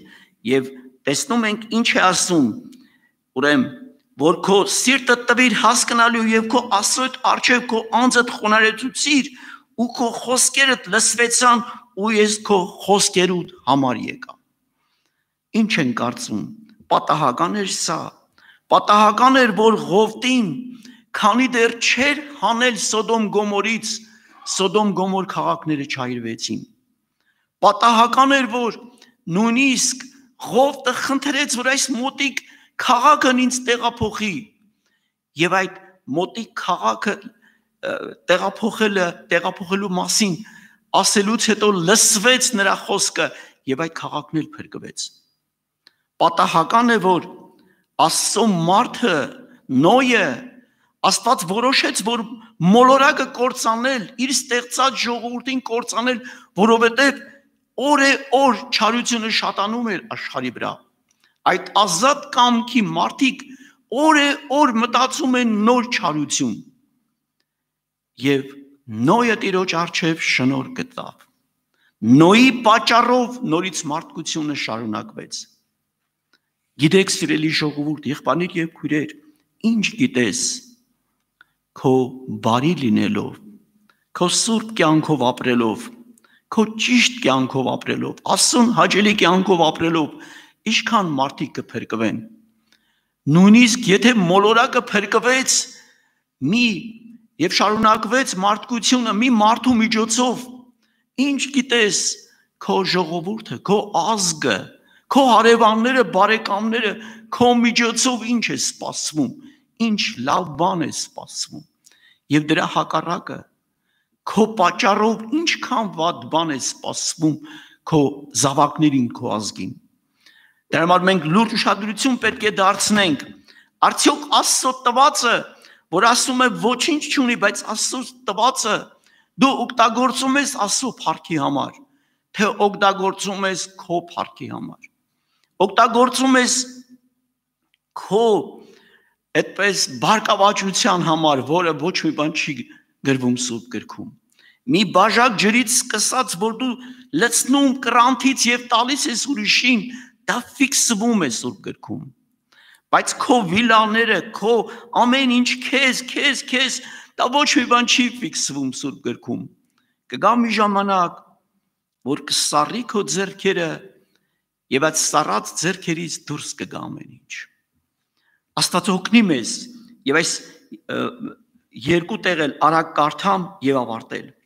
որ մարդը ինքն է որոշում, մարդը իր կամքով ինքն է որոշում։ Սուրբ Գիրքը ասում է մարդուն եւ մարդը որոշում է կայացնում։ Սաղմոս առաջի խոսք այսպես է ասում. Երանելի է այն մարդը, այսինքն որոշողը, այսինքն այդպես լինողը, երանելի է այն մարդը, որ ամբարիշներու խորհրդին մեջ չի քալեր, ինքը չի քալեր, ու մեղավորերուն ճամփուն մեջ չի կենար, եւ ծաղր ընողներուն նստած տեղը չի նստեր, հապա անոր հաճությունը Աստծո օրենքին մեջ է եւ ցերեկ ու գիշեր անոր օրենքին վրա կմտածի։ Ինքը ամեն ինչ անում է երկնքի համար։ Ինքը աշխատում է, ապրում է երկնքի համար, ապրում աշխատում է հավիտենության համար։ Եվ Երեմիա 17:7-ն էլ կարդամ, Երեմիա մարգարեություն 17-րդ գլուխ 7-րդ խոսք։ Այսպես է ասում. Օրհնյալ է այն մարդը, այն իրազատ կամքով որոշում կայացնող մարդը, որ Տիրոջը կապավինի ու որուն հույսը Տերն է, անիկա ջուրի քով տնկված ծառի պես պիտի լա, որ իր արմատները գետի քովը երևցնելով տաքության գալը չի տեսներ, հապա անոր տերևը կանաչ կլա ու երաշտության տարին նեղություն չի քաշեր ու միշտ պտուղ պիտի տա։ Այդ մարդը, այդ ազատ կամքով Տիրոջ ընտրող մարդը, գիտեք, սիրելի եղբայրներ եւ քույրեր, սիրելի ժողովուրդ, մենք լուրջ ժամանակներում ենք ապրում։ Մենք ապրում ենք մի ժամանակ, որ մենք որոշում պետք է կայացնենք։ Մենք ապրում ենք Տիրոջ համար, թե ապրում ենք ինչ որ ապրելու համար, ինչ որ դեռ այս աշխարհից ինչ որ մի բան փախցնելու, մի բանից օգտվելու, կարծես Տերը երբեք չի թողի իրեն պաշտողին։ Տերը սոված չի թողի։ Դավիթն ասում է. ես երեխայի ծերացա, բայց Աստծուն ապավինող, Աստծուն պաշտող մարդը եւ իր երեխան հաց մուրալուց չտեսա։ Այսօր իհարկե մենք պետք է լուրջ ուշադրություն դարձնենք սրբության վրայով, սրբության, որը ես մի երկու խոսքով ուզում եմ ասել, հաղորդության վրայով, հաղորդ լինել երկնքի հետ, հաղորդ լինել սրբության հետ, հաղորդ լինել Տեր Հիսուսի մարմնին եւ այրան հետ, հաղորդ լինել։ Իհարկե, իրավիճակը այնպեսին է, որ մենք չգիտենք, հետո ինչպես եղբայրներն ասեցին, դեռ կարող է հիմա չգիտենք, հիմա ավելի բարվոք է, կարող է ավելի վատանա, մենք ոչ մեկս չգիտենք, շատ անգամ այսպիսի զանգեր է գալիս, հարցնում են մեզ, բա այսքան աղոթում ենք, այս վիրուսը ինչքան շատ ենք աղոթում, ավելի կարծես շատանում է, այսպես են, նույնիսկ այսպիսի մտքեր է գալիս, սիրելիներ, Տեր Հիսուսը աղոթեց հորը, ասեց հայր, եթե կարելի է այս բաժակը ինձ մե անցու, բայց ամենագլխավորը, բայց ոչ թե իմ կամքը, այլ քո կամքը թող լինի։ Մենք պետք է Տեր Հիսուսի պես աղոթենք, Տեր, եթե կարելի է այս վիրուսը անցկացրու, բայց ոչ թե իմ կամքը, ոչ թե այդպես կան լինում են կամակոր արտահայտություններ, Տերը հավատում եմ, անցկացրել է, սա այսպես չի, այլ պետք է որ աղոթ կլինի Տիրոջը հաճելի։ Տեր, ես աղոթում եմ, բայց իմ կամքը թող չլինի։ Ես գիտեմ, որ քո կամքը բարի է։ Հիշենք Հովսեփին։ Հովսեփին եղբայրները գցել էին այդ փոսի մեջ, շատ վատ վիճակի մեջ էր Հովսեփը։ Հովսեփը բնական է աղոթում էր, որ այս վիճակից ինձ հանիր, այս ինչ է այն վիճակը։ Հնարավոր է աղոթում էր։ Բայց եթե այդ վիճակը չլներ, եթե Հովսեփը եգիպտացիներուն չծախվեր, եթե Հովսեփն այնտեղ էլ նորից էլի բանտ չընկներ, Հովսեփը կդառնար Եգիպտոսի երկրորդ անձնավորությունը փարավոնից հետո։ Ուրեմն մենք չգիտենք, ինչպիսի դժվարություններ էլ որ լինեն, քրիստոնյան պետք է ասի Տեր դու սուրբ ես, դու արդար ես, իմ կյանքում պետք է ասի ամեն ինչ դու ես որոշում։ Բայց աղոթում ենք հիվանդների համար, աղոթում ենք դժվարություն մեջ գտնվողների համար, բայց չենք մոռանում խնդրել Տեր թող քո կամքը լինի, որտեվ չգիտենք Տիրոջ կամքը միշտ բարի է։ Աղոթենք նորից այն, որը խնդրել են աղոթել, շատ անուններ է ուղարկվում, շատ հոգսեր, մեկը խնդրում է, որ իր զավակների համար, որոնք այդպես նարկոմանիայով բռնված են, մյուսը խնդրում է իր ամուսնու համար, մյուսը խնդրում է տարբեր շատ խնդրանքներ կան, մյուսները խնդրում են, որ իրենց ընտանիքից այդպես վիրուս են ընդունել, մյուսը խնդրում է, որ երկրից ուզում է ուրիշ երկրներում է ապրում, ուզում են տուն վերադառնալ, տարբեր խնդրանքներ կան, եւ այդ բոլոր խնդրանքները մենք բերում ենք Աստծո առաջ, աղոթենք։ Արարիչ Աստված, ամենակարող Աստված, ինչ էլ որ խնդրենք, մենք ինչպես մեր Տեր Հիսուսը խնդրեց, Հայր, թող քո կամքը լինի։ Մենք ամենավերջում խնդրում ենք քո կամքը։ Նայիր այդ հոգսերին, Տեր, որոնք խնդրել են, որոնք գրել են, որոնք զանգել են, աղոթեք այս հոգսերի համար։ Մենք աղոթում ենք այս հոգսերի համար։ Ընտանիքներ, որոնք դժվարությունների, նեղությունների մեջ են, ընտանիքներ, որոնք հիվանդությունների մեջ են, ընտանիքներ, որոնք մեկուսացված վիճակում, նեղությունների մեջ ապրում են, ընտանիքներ, որոնք ապրում են միայն այս կյանքի համար, բացարա երկնային անսահման կյանքը, բացարա երկնային այն ուրախությունը, որ բացել է շատերին Տեր Աստված, որոնք ճանաչելով, տեսնելով երկնայինը, մոռացել են երկրավորը, մոռացել են այն ժամանակավոր ոչինչ կյանքը, մոռացել են իրենք իրենցը եւ ուրախացել են երկնայինով։ Աստված ջան, քեզ ենք բերում մեր ժողովուրդը, քեզ ենք բերում նրանք, ովքեր խնդրել իրենց համար աղոթել, նայիր այդ հոգսերին ու ողորմություն արա, նայիր օտար երկրներում գտնվող մեր ժողովրդին, ողորմություն արա, օրհնիր մեր ազգը Տեր, մեր ժողովուրդը եւ բոլոր ազգերը, որոնք ապրում են մեր երկրում, Տեր Աստված, բոլորին դու հավասար ես նայում, քո աստվածային օրհնությունը թող լինի մեր ժողովրդի մեջ, Տերին, պահիր մեր Տեր Աստված երկիրը, պահիր մեր կառավարությունը, մեր վարչապետին պահիր Տեր Աստված մեր սահմաններում գտնվող երեխաներին, պահիր Տեր Աստված, մենք խնդրում ենք քեզանից, քո աստվածային ներկայությամբ պահիր մեր երկիրը, շնորհակալ ենք քեզանից, այս հնարավորությունն էլ, որ տալիս ես մեզ Տեր, որպեսզի մենք կարողանանք այսպես այս վիճակում շփվել մեկս մեկի հետ, քո աստվածային ձեռքերի շնորհիվ պահիր մեր ազգը, փառք քեզի, այս բոլորը Տեր Հիսուս Քրիստոս քո թափածայրան արժանիքներով խնդրեցինք, փառք քեզ Աստված ջան,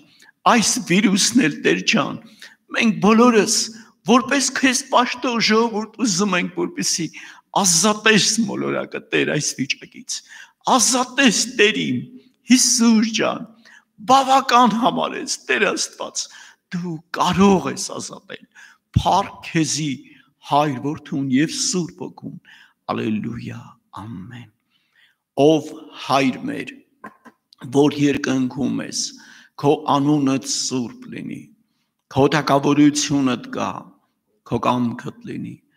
ինչպես երկնքում, նույնպես երկրի վրա, մեր ամեն օրվա հացը այսօր մեզի տուր, եւ մեզ ներիր մեր պարտքերը, ինչպես մենք ներում ենք մեր պարտաբաններին, մեզ փորձության մետանիր, հապա չարից մեզ ազատիր, քանզի քոնն է թագավորությունը, զորությունը եւ փառքը հավիտյանս հավիտենից ամեն։ Հայտարարությունների իհարկե մենք հնարավորին չափ պետական օրենքներով, կարգ ու կանոնով պետք է որոշ կարողանանք այդպես հաղորդություն կատարվի, այնպես որ ժողովրդյան ամեն ինչ պետք է լինի պետական օրենքները մաքուր պահելով կատարվի։ Դրա համար իհարկե որ անձը ինչպես ոնց այդպես հաղորդ պետք է լինի Տիրոջ մարմինն ու այրանը, որովհետև իհարկե հաղորդությունը բժշկություն է, հիվանդներին գնում հաղորդություն ատրվում եւ հիվանդը բժշկվում է, դա Տիրոջ ասենք Սուրբ գրքում Աստվածաշնչում գրված Աստծո խոսքն է, որ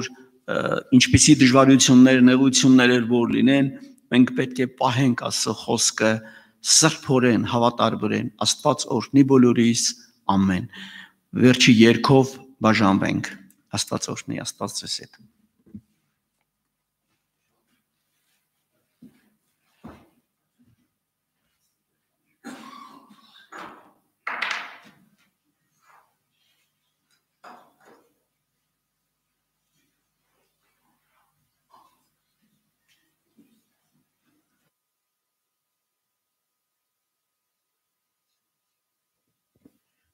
Հինգ համար երկը։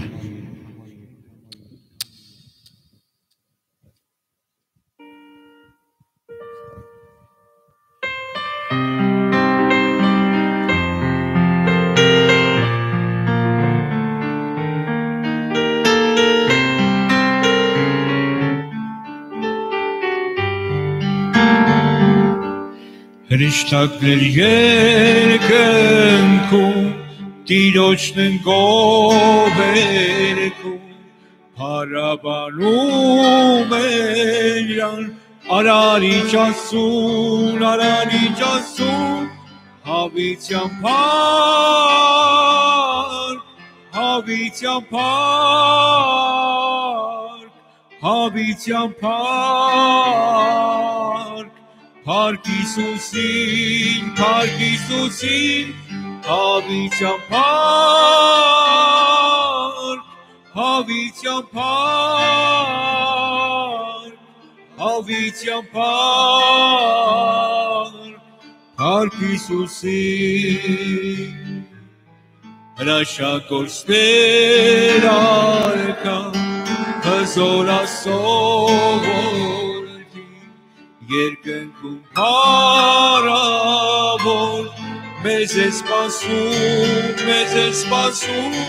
հավիտյան փառք,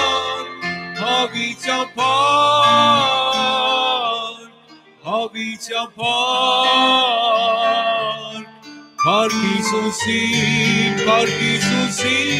հավիտյան փառք, հավիտյան փառք, հավիտյան փառք, փառք Հիսուսին, եւ այսօր մեր սրտում ցնցում ուրախանում, այսօր մեր Տեր Աստծուն փառք ենք երգում, հավիտյան փառք, հավիտյան փառք, հավիտյան փառք, փառք Հիսուսին, հավիտյան փար հավիտյան փար